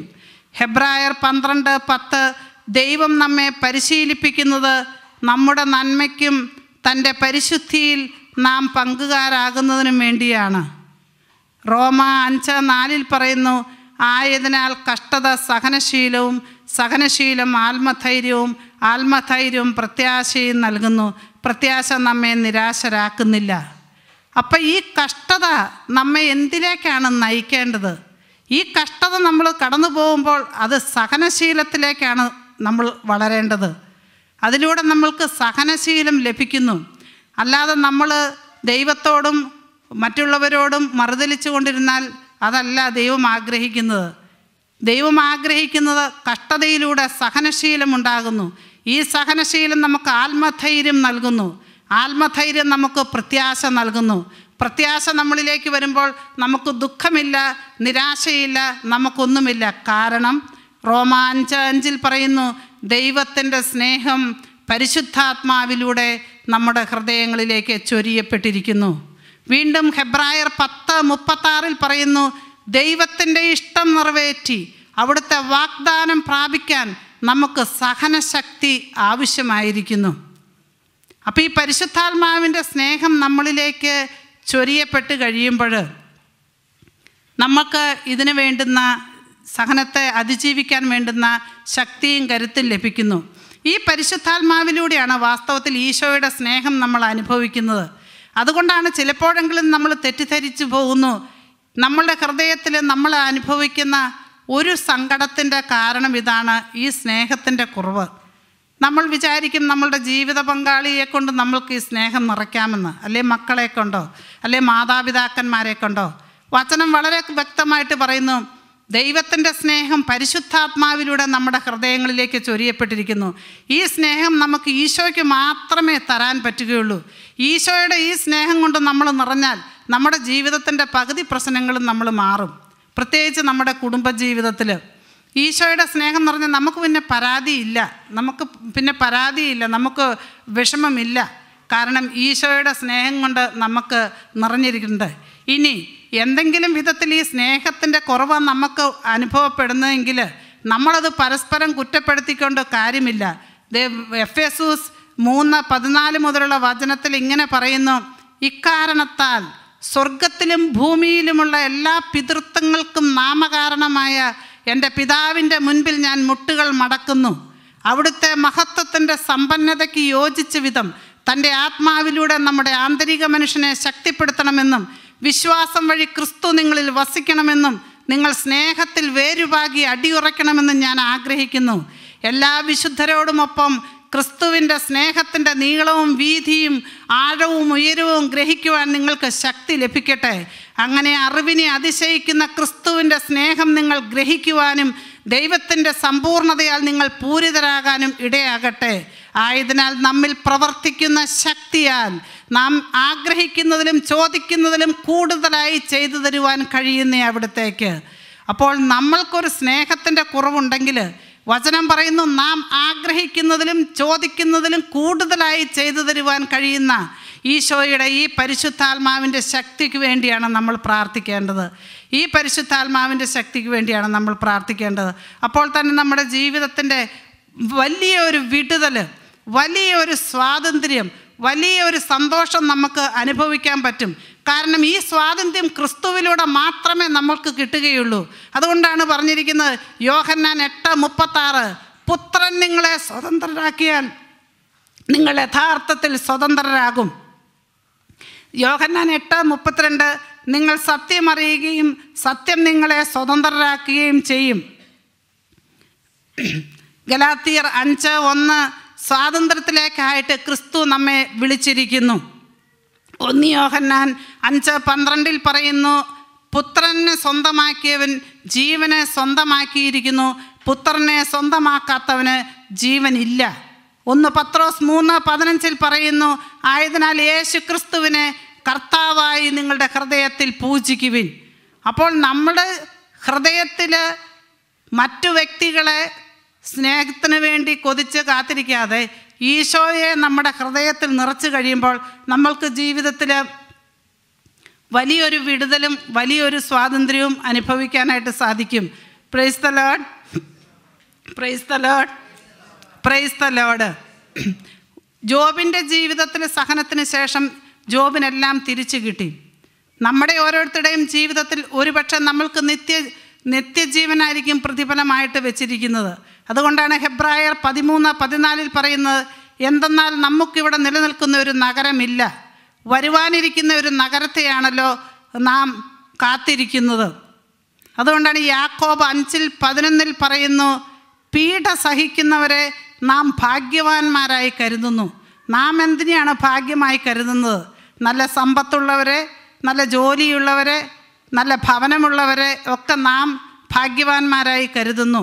പക്ഷേ വചനം പറയുന്നു, പീഡ സഹിക്കുന്നവരെ നാം ഭാഗ്യവാന്മാരായി കരുതുന്നു. 1 യോഹന്നാൻ 3:2 നാം എന്തായി തീരുമെന്ന് ഇതുവരെ വെളിപ്പെട്ടിട്ടില്ല. പക്ഷേ ഒരു കാര്യം നാം അറിയുന്നു, അവിടുന്ന് പ്രത്യക്ഷനാകുമ്പോൾ നാം അവിടുത്തെ പോലെയാകും. സുഭാഷിതം 25:2 നിഗൂഢത ദൈവത്തിൻ്റെ മഹത്വമാണ്. യോഹന്നാൻ 15:2 എൻ്റെ ശാഖകളിൽ ഫലം തരാത്തതിനെ വെട്ടിക്കളയുകയും ഫലം കായ്ക്കുന്നതിനെ കൂടുതൽ കായ്ക്കുവാനായി അവിടുന്ന് വെട്ടിയൊരുക്കുകയും ചെയ്യും. അപ്പം നമ്മുടെ ജീവിതത്തിൽ നമ്മൾക്ക് ലഭിക്കുന്ന ഈ വെട്ടലുകൾ കൂടുതൽ ഫലം കായ്ക്കുവാനായിട്ടുള്ള ദൈവത്തിൻ്റെ പദ്ധതിയാണ്. ഫലം കായ്ക്കുവാനുള്ള ദൈവത്തിൻ്റെ പദ്ധതിയാണ്. അപ്പോൾ നമ്മൾക്ക് അങ്ങനെ വെട്ടുകിട്ടുന്ന സമയം നമ്മൾ കൂടുതൽ ഈശോയോടാണ് ചേർന്ന് നിൽക്കേണ്ടത്. ഈശോയോട് ചേർന്ന് നിൽക്കുമ്പോൾ ഈശോ നമ്മുടെ ജീവിതത്തിൻ്റെ എല്ലാ സഹനങ്ങളിലും ഇടപെടുകയും നമ്മൾക്കതിനാവശ്യമായിട്ടുള്ള എല്ലാ കരുത്തും നൽകി അനുഗ്രഹിക്കുകയും ചെയ്യും. അതിനുവേണ്ടി നാം എന്താണ് ചെയ്യേണ്ടത്? നമ്മുടെ ജീവിതത്തെ ഈശോയുടെ കയ്യിലേക്ക് കൊടുക്കുക. നമ്മുടെ ജീവിതത്തെ ഈശോയുടെ കയ്യിലേക്ക് കൊടുക്കുക. ജീവിതത്തിനൊരു നവീകരണം വരുത്തുക. ജോഷുവ 3:5 പറയുന്നു, നിങ്ങളെ തന്നെ ശുദ്ധീകരിക്കുവിൻ, കർത്താവ് നിങ്ങളുടെ ജീവിതത്തിൽ അത്ഭുതം പ്രവർത്തിക്കും. അതുതന്നെയാണ് റോമ 12:2 പറയുന്നു, മനസ്സിൻ്റെ നവീകരണം വഴി രൂപാന്തരപ്പെടുവിൻ. അപ്പോൾ ദൈവഹിതം എന്തെന്നും നല്ലതും പ്രീതിജനകവും പരിപൂർണവുമായതെന്തെന്നും വിവേചിച്ചറിയാൻ നിങ്ങൾക്ക് സാധിക്കും. മനസ്സിൻ്റെ നവീകരണം വഴി രൂപാന്തരപ്പെടുമ്പോൾ, അങ്ങനെ ഈശോയുടെ രാജ്യവും മഹത്വവും നമ്മൾ അന്വേഷിക്കുമ്പോൾ, മത്തായി 6:33 നിങ്ങൾ അവിടുത്തെ രാജ്യവും നീതിയും അന്വേഷിക്കുവിൻ, അപ്പോൾ അവയോടൊപ്പം ബാക്കിയെല്ലാം നിങ്ങൾക്ക് കൂട്ടിച്ചേർത്ത് നൽകും. ഇതുതന്നെയാണ് സങ്കീർത്തനം 23:1 പറയുന്നത്, കർത്താവിൻ്റെ ഇടയനാണ്, എനിക്കൊന്നിനും മുട്ടുണ്ടാവുകയില്ല. അവസാനം പറഞ്ഞിരിക്കുന്നു, നന്മയും കരുണയും ജീവിതകാലം മുഴുവൻ നിന്നെ അനുഗമിക്കും. നാം അതിൻ്റെ പുറകെ പോടേണ്ട. കർത്താവ് ആവശ്യമുള്ളതെല്ലാം നൽകും. 10 വർഷം മുൻപ് നായ്ക്കുംപറമ്പിലച്ഛൻ ഞങ്ങളോട് പറഞ്ഞു, നിങ്ങളിങ്ങനെ സ്തുതിച്ച് പോകുക, നിങ്ങളുടെ കാര്യം ദൈവം എല്ലാം ഏറ്റെടുത്ത് നടത്തിത്തരും. ഇത്രയും വർഷങ്ങൾ പിന്നിട്ടപ്പോൾ ഞാൻ ഓർക്കുന്നു, യാതൊരു ബുദ്ധിയും കഴിവും അറിവും ഒന്നുമില്ല. ഒരു പുതിയ രാജ്യത്ത് വരുമ്പോൾ, പ്രത്യേകിച്ച് ഇങ്ങനെയുള്ള കാര്യങ്ങളിൽ കടന്നു പോകുമ്പോൾ, ഒരു സ്പെഷ്യൽ എഡ്യൂക്കേഷൻ എന്നാന്നോ ഒരു സൈക്കോളജി എന്നാന്നോ 100,000 കാര്യങ്ങൾ, നമുക്കൊരറിവുമില്ല. ഈശോയെ ഒരറിവുമില്ല പിതാവേ എന്ന് വിളിച്ച് നുറുങ്ങിയ ഹൃദയത്തോടെ അവിടുത്തെ സന്നിധിയിൽ ഇരിക്കുമ്പോൾ, ഒരു മീറ്റിങ്ങിന് പോയാൽ യാതൊന്നും പറയാൻ അറിയത്തില്ല, കാരണം എന്താണെന്നൊന്നും അറിയില്ല. എങ്കിലും ഹൃദയത്തിൽ ഈശോയോട് പറയും, അപ്പാ നീ എല്ലാം കാണുന്നു, നീ അറിയുന്നു, നീ ഏറ്റെടുത്തു കൊള്ളണം. ആ ഒരു കാര്യം പറഞ്ഞപ്പോൾ നമ്മുടെ ഹൃദയങ്ങളെ കാണുന്ന കർത്താവ് എത്രയോ മനോഹരമാക്കി ഈ മക്കളുടെ ജീവിതത്തിന് ആവശ്യമായത് മുഴുവൻ നൽകി ഈശോ ഓരോ നിമിഷവും അനുഗ്രഹിച്ചു കൊണ്ടുപോകുന്നു. മാനുഷികമായിട്ട് നമ്മുടെ ബുദ്ധിക്ക് ചിന്തിച്ചാൽ നമുക്കൊരിക്കലും പിടുത്തം കിട്ടാത്ത വിധം കർത്താവിൻ്റെ ഈ സ്നേഹം, കർത്താവിൻ്റെ വിളിയോട് സഹകരിച്ചപ്പോൾ, കർത്താവിൻ്റെ വിളിയോട് പ്രത്യുത്തരിച്ചപ്പോൾ ഞാൻ ഓർക്കുന്നു, പനക്കലച്ചൻ ഞങ്ങളോട് ഇങ്ങനെ പറഞ്ഞു, നിങ്ങൾക്ക് 2 വിശുദ്ധന്മാരെ ലഭിച്ചിരിക്കുന്നു. ഞാനത് പറയുമ്പോൾ ഞാൻ പറയും, എനിക്ക് 3 വിശുദ്ധന്മാരെ ലഭിച്ചിരിക്കുന്നു. എൻ്റെ ജീവിത പങ്കാളി 10 വർഷം പെരയ്ക്കകത്ത് ഈ 2 മക്കൾക്ക് വേണ്ടി മാത്രം ജീവിച്ചു. ഒരു തുള്ളി വെള്ളം അവരുടെ ഉടുപ്പിൽ ചാടിയാൽ, ഒരു പൊടി നിലത്ത് കടന്നാൽ, സദാ നേരവും ഈ മക്കളുടെ തുണി അലക്കിയും വീട് ഹൂവർ ചെയ്തും അവർക്ക് വേണ്ടിയിട്ട് മാത്രം 10 വർഷം ഒരു മകൻ പെരയ്ക്കകത്തിരുന്നു. പക്ഷേ ഒരു വാക്ക് പോലും ദൈവഹിതത്തിന് എതിരായിട്ട് സംസാരിക്കുകയോ ചെയ്തില്ല. തികച്ചും ദൈവത്തിന് ഈ നിമിഷം ഞാൻ നന്ദി പറയുന്നു. ഇതെല്ലാം നമ്മുടെ സ്വന്തം ബുദ്ധി കൊണ്ട് നടന്ന കാര്യങ്ങളല്ല. ഈശോ ഒന്ന് വിളിച്ചു, ആ വിളിക്ക് ഞങ്ങളൊരു പ്രത്യുത്തരം കൊടുത്തു. ആ ഈശോയോട് ചേർന്ന് നിന്നു. അപ്പോൾ ആ ഈശോ സഹനത്തെ രൂപാന്തരപ്പെടുത്തി. ഞങ്ങൾ ഒത്തിരി സ്ഥലങ്ങളിൽ കൂടെ, ഒരു നാളിൽ ഞങ്ങളുടെ മൂത്ത മകനുണ്ടായപ്പോൾ എത്രയോ പേര് കമൻറ്റ് പറഞ്ഞു, ഇങ്ങനെ ഒരു കുഞ്ഞുണ്ടാകാതിരിക്കുന്നതായിരുന്നു നല്ലതെന്ന്. പക്ഷേ ഇന്ന് അവനൊരു അനുഗ്രഹമാണ്. 19 വയസ്സായ കുഞ്ഞ്, അവൻ കോളേജിൽ ഇന്ന് 3-ാം വർഷം പഠിക്കുന്നു. വീട്ടിൽ വന്നാൽ, അവൻ്റെ പിതാവ് ഇവിടെയാണ്, അപ്പോൾ വീട്ടിൽ വന്നിട്ടുണ്ടെങ്കിൽ ആ കാലഘട്ടത്തിൽ ഒന്നും അറിയില്ല. അവൻ്റെ പിതാവ് ചെയ്ത കാര്യങ്ങൾ ഒരു വാക്കുപോലും പറയാതെ വീട്ടിൽ വന്നാൽ പാത്രം കഴുകാനോ ഹൂവർ ചെയ്യാനോ തുണി അലക്കാനോ ഒന്നും പറയണ്ട. കാരണം അവൻ അപ്പനെ കണ്ടുപഠിച്ചു. പറഞ്ഞു കൊടുത്തിട്ടല്ല. ഒരു ലേണിംഗ് ഡിസബിലിറ്റി എന്ന് അന്ന് ചിന്തിച്ച ഒരു കുഞ്ഞിനെ ഒന്നും പറഞ്ഞു കൊടുത്താൽ ഏശില്ല. പക്ഷേ അതെല്ലാം കണ്ടു പഠിച്ചു. അപ്പോൾ അത് ഒരു അനുഗ്രഹമായിട്ട് മാറി. കർത്താവ് അതൊരു അനുഗ്രഹമായിട്ട് മാറ്റി. അത് നമ്മുടെ സ്വന്തം ഒരു മേന്മ കൊണ്ടല്ല, അത് കർത്താവിൻ്റെ ഒരു ദാനമായി തന്ന ഒരു കാര്യമാണ്, കർത്താവിൻ്റെ ദാനം. അതുകൊണ്ട് നിങ്ങളുടെയൊക്കെ കയ്യിലിരിക്കുന്ന കുഞ്ഞുങ്ങൾ, അവർക്ക് നല്ലത് പറഞ്ഞു കൊടുക്കാനും പഠിപ്പിക്കാനും. ഞാൻ ഓർക്കുന്നു, ഇവർക്കൊന്നും ഈ 2 പേരെയും ഒരിക്കൽ പോലും ആ 7 വയസ്സോ അല്ല 5 വയസ്സോ 6 വയസ്സിലൊക്കെ അടുക്കളയിൽ എൻ്റെ കൂടെ നിൽക്കുമ്പോൾ കൈയൊക്കെ വളഞ്ഞു പോകാതെയും അല്ലെങ്കിൽ കാലവും ഒക്കെ അതിന് വേണ്ടിയിട്ടാണ് ചെറിയ ചെറിയ കാര്യങ്ങൾ കൂടെ നിർത്തി സ്നേഹത്തോടെ അവർക്ക് ചെയ്തു. ഒരു ഉള്ളി പൊളിച്ചാലും അല്ലെങ്കിൽ ഒരു ക്യാരറ്റിൻ്റെ തൊലി പൊളിച്ചാലും അതൊക്കെ ചെയ്യുമ്പോഴും വളരെ സന്തോഷത്തോടെ അവരെ അങ്ങനെ പഠിപ്പിച്ചു. പക്ഷേ ഇപ്പോൾ കാലം പിന്നിട്ടപ്പോൾ അതൊക്കെ ഒരു വലിയ സ്കില്ലായി മാറി. അവരിൽ അതൊക്കെ വലിയൊരു കാര്യമായിട്ട് മാറിയതായിട്ട് കാണുന്നു. അപ്പോൾ നമ്മുടെ കയ്യിലിരിക്കുന്ന കുഞ്ഞുങ്ങൾ, നോർമൽ കുഞ്ഞുങ്ങൾ, അവരെ നമുക്ക് ഈശോയെ പറഞ്ഞു കൊടുക്കാൻ, ഈശോയെ കൊടുത്ത് അവരെ വളർത്തണം. അപ്പോൾ പിന്നെ നമ്മൾക്ക് ദുഃഖിക്കേണ്ടതായിട്ട് വരില്ല. ഒരു 12 വയസ്സ് കഴിഞ്ഞാൽ നമ്മുടെ കുഞ്ഞുങ്ങൾ നമ്മുടെ കയ്യിൽ നിൽക്കില്ല. കാരണം ഈ കുഞ്ഞ് ഇവർക്ക് കള്ളത്തരമില്ല. വന്ന് സ്കൂളിലെയും കോളേജിലെയും കാര്യങ്ങൾ എന്നോട് പറയുമ്പോൾ ഞാൻ നടുങ്ങിപ്പോകാറുണ്ട്. നമ്മൾ വിചാരിക്കുന്നതിനപ്പുറമാണ്. ഈ കുഞ്ഞിന് പോലും ഇതൊക്കെ ഇത്രമാത്രം ക്ലിയറായിട്ട് മനസ്സിലാകുന്നു. എങ്കിൽ നമ്മുടെ കയ്യിലെ നോർമൽ പിള്ളേർ 12 വയസ്സും 15 വയസ്സും 17 ആകുമ്പോൾ നമ്മൾ അവരുടെ നിയന്ത്രണത്തിൽ, നമ്മളുടെ നിയന്ത്രണത്തിൽ അവരാകാതെ വരുമ്പോൾ നമ്മൾ വിലപിച്ചോടിയിട്ട് കാര്യമില്ല. കാരണം ഇന്നവർ നമ്മളെ നോക്കിയാണ് പഠിക്കുന്നത്. നമ്മൾ ഉപദേശിച്ചിട്ട് കാര്യമില്ല. നമ്മുടെ ജീവിതവും നമ്മുടെ പ്രവൃത്തിയും ഈ മക്കൾ കണ്ടാണ് പഠിക്കുന്നത്. നമ്മുടെ അകവും പുറവും ഒന്നല്ലെങ്കിൽ ഈ കുഞ്ഞുങ്ങൾ തന്നെ നമുക്കുള്ള ദുർസാക്ഷ്യങ്ങളായിട്ട് മാറും. അതുകൊണ്ട് നമ്മുടെ ജീവിതത്തെ വളരെ കെയർഫുള്ളായിട്ട് ഹാൻഡിൽ ചെയ്യേണ്ട ഒരു സമയമാണിപ്പോൾ. ആ ജീവിതം കണ്ടുകൊണ്ട് നമ്മൾ കുഞ്ഞുങ്ങൾ പഠിച്ചോളും. നമ്മളെ കുഞ്ഞുങ്ങളെ സ്നേഹിക്കുക. 2 കുഞ്ഞുങ്ങൾ, ലേണിംഗ് ഡിസബിലിറ്റി ഉള്ള 2 കുഞ്ഞുങ്ങളെ സ്നേഹം മാത്രം ഞങ്ങൾ കൊടുത്തു. ആ സ്നേഹത്തിൽ ആ കുഞ്ഞുങ്ങൾക്ക് ഇത്രമാത്രം വ്യത്യാസങ്ങൾ വന്നെങ്കിൽ ഒരു നോർമൽ കുഞ്ഞിൽ എന്തുമാത്രം ഫലം പുറപ്പെടുവിക്കാം ഈ കുഞ്ഞുങ്ങളിലൂടെ. അതിന് ദൈവം തിരഞ്ഞെടുത്തിരിക്കുന്നത് നിങ്ങളെ ഓരോരുത്തരെയുമാണ്. അപ്പോൾ ആ ദൈവത്തിൻ്റെ വിളിയോട് നമുക്ക് യേശു പറഞ്ഞുകൊണ്ട് ആ ദൈവത്തിൻ്റെ പദ്ധതിയോട് ചേർന്ന് നിൽക്കുമ്പോൾ ഈ കുഞ്ഞുങ്ങൾ ഒരു അനുഗ്രഹമായിട്ട് മാറും.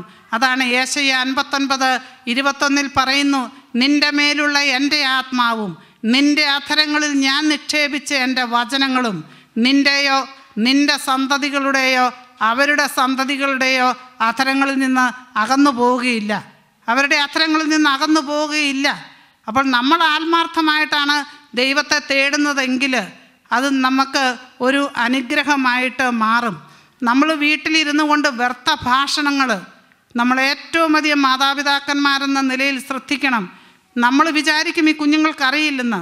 അങ്ങനെയല്ല. പല കുഞ്ഞുങ്ങളും സംസാരിക്കുന്നതുകൊണ്ട് മനസ്സിലാകും. നമ്മൾ കുടുംബത്തിലിരുന്ന് വ്യർത്ഥവാക്കുകൾ പറഞ്ഞാൽ ആ വ്യർത്ഥവാക്കുകൾ തന്നെ നമുക്കത് ഇതായിട്ട് മാറും.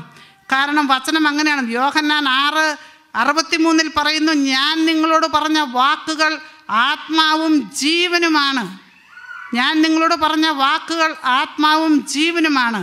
അപ്പം അതുകൊണ്ട് നമ്മൾ വീട്ടിലിരുന്ന് സംസാരിക്കുമ്പോൾ ഈ ആത്മാവും ജീവനുമായ വാക്കുകൾ, ആ വാക്കുകൾ നമ്മൾക്ക് വളരെയധികം നമ്മുടെ കാര്യത്തിൽ അത് ശ്രദ്ധിച്ച് വേണം നമ്മൾ കൈകാര്യം ചെയ്യാൻ. നമ്മുടെ കുഞ്ഞുങ്ങൾക്കത് വളരെയധികം അല്ലെങ്കിൽ ഒരു എതിർസാക്ഷ്യമായി മാറാനുള്ള സാധ്യതയുണ്ട്. Praise the Lord, praise the Lord, praise the Lord. അത് വചനം വളരെ വ്യക്തമാക്കി തരുന്നു. ജോഷുവയുടെ പുസ്തകത്തിൽ ജോഷുവ 6:26 ജോഷുവ പറയുന്നുണ്ട്, ജെറീക്കോയുടെ മതിലുകൾ പുതുക്കി പണിയുന്നവൻ്റെ മക്കൾ അതിൻ്റെ അടിസ്ഥാനമിടുമ്പോൾ മൂത്ത മകനും അതിൻ്റെ കവാടം നിർമ്മിക്കുമ്പോൾ അവസാനത്തെ മകനും മരിച്ചു പോകട്ടെ. ഇത് ജോഷുവ പറഞ്ഞൊരു വാക്കാണ് ജെറീക്കോയുടെ. പക്ഷേ 1 രാജാക്കന്മാർ 16:34 പറയുന്നുണ്ട്, ഹിയേൽ എന്ന രാജാവ് ജെറീക്കോയുടെ പുതുക്കി പണിയാൻ ആരംഭിച്ചപ്പോൾ അവൻ്റെ മൂത്ത മകനും അതിൻ്റെ കവാടം നിർമ്മിച്ചപ്പോൾ 2ാമത്തെ മകനും മരിച്ചുപോയി എന്ന്. ജോഷുവ ക്രിസ്തുവിന് 1800 വർഷം മുമ്പ് പറഞ്ഞ വാക്കുകൾ ക്രിസ്തുവിന് 800 വർഷം മുൻപ് അത് പൂർത്തിയാകുന്നു. അതുകൊണ്ടാണ് നമ്മൾ വീട്ടിലിരുന്ന് വ്യർത്ഥം പറയുമ്പോൾ നമ്മളെ മക്കളോട് പറയണം, മക്കളെ നമ്മുടെ കർത്താവാണ്, നമ്മുടെ കർത്താവ് നടത്തും, അല്ലെ കർത്താവിൻ്റെ കൂടെയാണ്, കർത്താവിൻ്റെ വഴികളിലൂടെയാണ്, അല്ലെ ഇത് നമുക്ക് നാശത്തിനല്ല. ജെറമ്യാ 29:11 പറയുന്നില്ല, ഇത് എൻ്റെ നാശത്തിനുള്ള നിങ്ങളെ കുറിച്ചൊരു പദ്ധതി എൻ്റെ മനസ്സിലുണ്ട്, അത് നിങ്ങളുടെ നാശത്തിനല്ല ക്ഷേമത്തിനെന്ന് പറയുന്നില്ലേ? അങ്ങനെയാണെന്ന് നമ്മളെ മക്കളോട് പറഞ്ഞു കൊടുക്കണം. അപ്പോൾ അവരിലും ആ വിശ്വാസം രൂപപ്പെടും, അവരും ആ വിശ്വാസത്തിൽ വളരും. അങ്ങനെ നമുക്ക് ജീവിതത്തിൽ നമ്മുടെ മക്കളും കർത്താവ് ഏൽപ്പിച്ച കാര്യങ്ങളിലേക്ക് അവരെയും നമുക്ക് വളർത്തുവാനായിട്ട് സാധിക്കും. Praise the Lord, praise the Lord, praise the Lord. റോമ 8:18 നമുക്ക് വെളിപ്പെടുവാനിരിക്കുന്ന മഹത്വത്തോട് തുലനം ചെയ്യുമ്പോൾ ഇന്നത്തെ കഷ്ടതകൾ നിസ്സാരങ്ങളാണെന്ന് ഞാൻ അറിയുന്നു. Praise the Lord, praise the Lord. നമുക്കൊരു നിമിഷം എഴുന്നേറ്റ് നിൽക്കാം.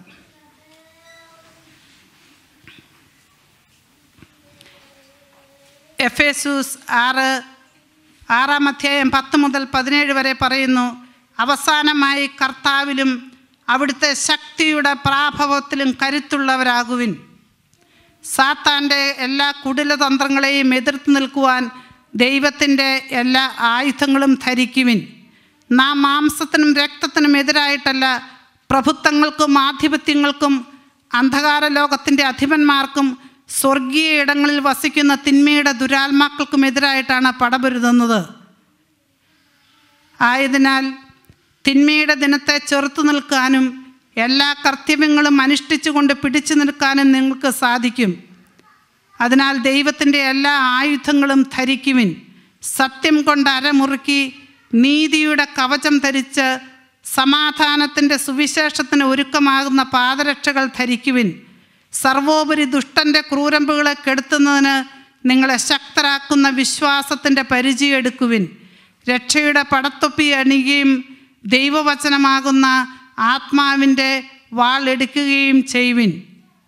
ജോഷുവ 1:9 പറയുന്നു, ന്യായപ്രമാണ ഗ്രന്ഥം എപ്പോഴും നിൻ്റെ അധരത്തിലുണ്ടായിരിക്കണം, രാവും പകലും നീ അതിനെക്കുറിച്ച് ധ്യാനിക്കണം, അതിലെഴുതിയിരിക്കുന്ന കാര്യങ്ങൾ പാലിക്കാൻ നീ ശ്രദ്ധിക്കണം. നിനക്ക് ജീവിതത്തിൽ അഭിവൃദ്ധി വരികയും നീ എല്ലാത്തിലും വിജയം വരിക്കുകയും ചെയ്യും. നിയമാവർത്തനം 28:13 ഞാൻ നിനക്ക് നൽകുന്ന ദൈവമായ കർത്താവിൻ്റെ കൽപ്പനകൾ ശ്രവിച്ച് അവ ശ്രദ്ധാപൂർവം പാലിക്കുമെങ്കിൽ നിനക്ക് ഒരിക്കലും അധോഗതി ഉണ്ടാവുകയില്ല, നിനക്കൊരിക്കലും അധോഗതി ഉണ്ടാവുകയില്ല. വെളിപാട് 1:3 പറയുന്നു, ഈ പ്രവചനങ്ങൾ കേൾക്കുന്നവരും വായിക്കുന്നവരും അതിലെഴുതിയിരിക്കുന്നത് പാലിക്കുന്നവരും ഭാഗ്യവാൻ. വെളിപാട് 7:13 മുതൽ പറയുന്നു, ശ്രേഷ്ഠന്മാരിൽ ഒരുവൻ എന്നോട് ചോദിച്ചു, ഈ വെള്ളയങ്കി അണിഞ്ഞവർ ഇവരാരാണ്? ഇവരെവിടെ നിന്ന് വരുന്നു? അപ്പോൾ ഞാൻ പറഞ്ഞു, പ്രഭോ, അങ്ങേക്കറിയാമല്ലോ. അപ്പോൾ അവൻ പറഞ്ഞു, അവരാണ് വലിയ ഞെരുക്കത്തിൽ നിന്നും പുറത്തു വന്നവർ, കുഞ്ഞാടിൻ്റെ രക്തത്തിൽ തങ്ങളുടെ വസ്ത്രങ്ങൾ കഴുകി വെളുപ്പിച്ചവർ. അവർ സിംഹാസനസ്ഥൻ്റെ മുൻപിൽ നിൽക്കുകയും രാപകൽ അവിടുത്തെ ആലയത്തിൽ ശുശ്രൂഷ ചെയ്യുകയും ചെയ്യും. സിംഹാസനസ്ഥൻ തൻ്റെ സാന്നിധ്യത്തിൻ്റെ കൂടാരത്തിൽ അവർക്ക് അഭയം നൽകും. ഇനിമേൽ അവർക്ക് വിശക്കുകയോ ദാഹിക്കുകയോ ഇല്ല, വെയിലോ ചൂടോ അവരുടെ മേൽ പതിക്കുകയില്ല. സിംഹാസനത്തിലിരിക്കുന്ന കുഞ്ഞാട് തന്നെ ജീവജലത്തിൻ്റെ ഉറവയിലേക്ക് അവരെ നയിക്കും. അവരുടെ കണ്ണുകളിൽ നിന്നും കണ്ണുനീർ തുടച്ചു നീക്കുകയും ചെയ്യും. സ്നേഹപിതാവായ ദൈവമേ, ഞങ്ങൾ ഈ നിമിഷം ഒരിക്കൽ കൂടെ അങ്ങേ ആരാധിക്കുകയും സ്തുതിക്കുകയും അങ്ങേക്ക് ഞങ്ങൾ നന്ദി പറയുകയും ചെയ്യുന്ന കർത്താവേ, വചനം പറയുന്നത് പോലെ ജെറമ്യാ 10:23 മനുഷ്യൻ്റെ മാർഗങ്ങൾ അവൻ്റെ നിയന്ത്രണത്തിലല്ലെന്നും അവൻ്റെ കാലുകളെ സ്വാധീനിക്കാൻ നടക്കുന്നവന് അവൻ്റെ കാലുകളെ സ്വാധീനിക്കാൻ കഴിയുകയില്ലെന്നും ഞങ്ങൾ അറിയുന്നു. ഈശോയെ, ഞങ്ങളുടെ ഈ ജീവിതങ്ങളെ നീ ഏറ്റെടുക്കണമേ എന്ന് പ്രാർത്ഥിക്കുന്ന കർത്താവേ, അവിടുന്ന് ഞങ്ങളുടെ കൂടെ ഇരിക്കണമേ, സഹായിക്കണമേ എന്ന് പ്രാർത്ഥിക്കുന്നു. ഞങ്ങൾക്ക് അങ്ങയെ കൂടാതെ, യോഹന്നാൻ 15:5 നിങ്ങൾക്ക് എന്നെ കൂടാതെ ഒന്നും ചെയ്യുവാൻ സാധിക്കുകയില്ല. യോഹന്നാൻ 15:7 നിങ്ങൾ എന്നിൽ വസിക്കുകയും എൻ്റെ കൽപ്പനകൾ പാലിക്കുകയും ചെയ്യുന്നുവെങ്കിൽ ഇഷ്ടമുത് ചോദിച്ചുകൊള്ളൂ, ഞാൻ നിങ്ങൾക്ക് നൽകും. ഈശോയെ, ഞങ്ങൾ അങ്ങയുടെ തിരുനാമം വിളിച്ചത് അപേക്ഷിക്കുന്നു കർത്താവേ. നമുക്ക് ഒന്നുചേർന്ന് സ്തുതിക്കാം. Hallelujah, hallelujah, hallelujah. ഈശോയെ കടന്നു വരണമേ കർത്താവേ, കടന്നു വരണമേ. അത്ഭുതങ്ങളും അടയാളങ്ങളും നിൻ്റെ പരിശുദ്ധ നാമത്തിൽ സംഭവിക്കട്ടെ എന്ന് പ്രാർത്ഥിക്കുന്നു. നിൻ്റെ വചനത്തിൻ്റെ ശക്തി ഈ സമൂഹത്തിൻ്റെ മേൽ വ്യാപരിക്കട്ടെ കർത്താവേ. നിൻ്റെ വചനത്തിൻ്റെ ശക്തി, റോമ 9:6, അങ്ങയുടെ വചനം ഒരിക്കലും പരാജയപ്പെട്ടിട്ടില്ല. നിൻ്റെ വചനത്തിൻ്റെ ശക്തി ഈ സമൂഹത്തിൻ്റെ മേലും ഞങ്ങളുടെ ഓരോരുത്തരുടെയും മേൽ വ്യാപരിക്കട്ടെ എന്ന് പ്രാർത്ഥിക്കുന്നു കർത്താവേ. Hallelujah, hallelujah, hallelujah. ജ്ഞാനത്തിൻ്റെ പുസ്തകം 9:17 പറയുന്നു, ഒരുവൻ മനുഷ്യൻ്റെ മധ്യേ പരിപൂർണനെങ്കിലും അങ്ങിൽ നിന്ന് വരുന്ന ജ്ഞാനമില്ലെങ്കിൽ അവനൊന്നുമല്ല. ഈശോയെ, അങ്ങയുടെ പരിശുദ്ധാത്മാവിനെയും ജ്ഞാനത്തെയും ഞങ്ങൾക്ക് ഉന്നതത്തിൽ നിന്ന് അയച്ചു തരണമേ എന്ന് പ്രാർത്ഥിക്കുന്നു കർത്താവേ. Hallelujah, hallelujah, hallelujah, hallelujah, hallelujah, hallelujah, hallelujah. ഈശോയെ, നിന്നെ സ്തുതിക്കുന്നു, നിന്നെ ആരാധിക്കുന്നു, നന്ദി പറയുന്നു. ഈശോയെ, വിടുതലിൻ്റെ ആത്മാവിനെ വർഷിക്കണമേ എന്ന് പ്രാർത്ഥിക്കുന്നു കർത്താവേ. Hallelujah, hallelujah, hallelujah, hallelujah. ഈശോയെ നന്ദി, ഈശോയെ നന്ദി, ഈശോയെ നന്ദി, ഈശോയെ സ്തുതി, ഈശോയെ സ്തോത്രം, ഈശോയെ നന്ദി, ഈശോയെ മഹത്വം. മാതാവേ, അമ്മയുടെ വിമല ഹൃദയത്തിലേക്ക് ഒരിക്കൽ കൂടെ ഞങ്ങളെ സമർപ്പിച്ചുകൊണ്ട്, നന്മ നിറഞ്ഞ മറിയമേ നിനക്ക് സുസ്തി, കർത്താവ് അങ്ങയോട് കൂടെ സ്ത്രീകളിൽ അങ്ങ് അനുഗ്രഹിക്കപ്പെട്ടവളാകുന്നു. അങ്ങയുടെ ഉദരത്തിൻ ഫലമായി ഈശോ അനുഗ്രഹിക്കപ്പെട്ടവനാകുന്നു. പരിശുദ്ധ മറിയമേ, തമ്പുരാൻ്റെ അമ്മേ, പാപികളായ ഞങ്ങൾക്ക് വേണ്ടി ഇപ്പോഴും ഞങ്ങളുടെ മരണസമയത്തും തമ്പുരാനോട് അപേക്ഷിച്ചുകൊള്ളണമേ. ആമേൻ. Praise the Lord, praise the Lord. Joshua feels happy. ജോഷ ഒരു ഇച്ചിരി നിങ്ങൾക്ക് കൊണ്ടൊന്ന് വായിച്ചു കേൾപ്പിക്കും.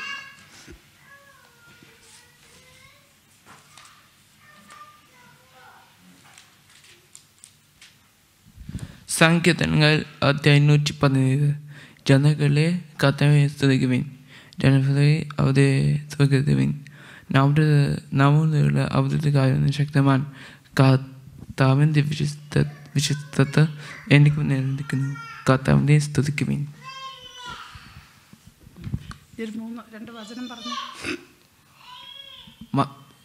സങ്കീർത്തനങ്ങൾ 118 വാക്യം 24.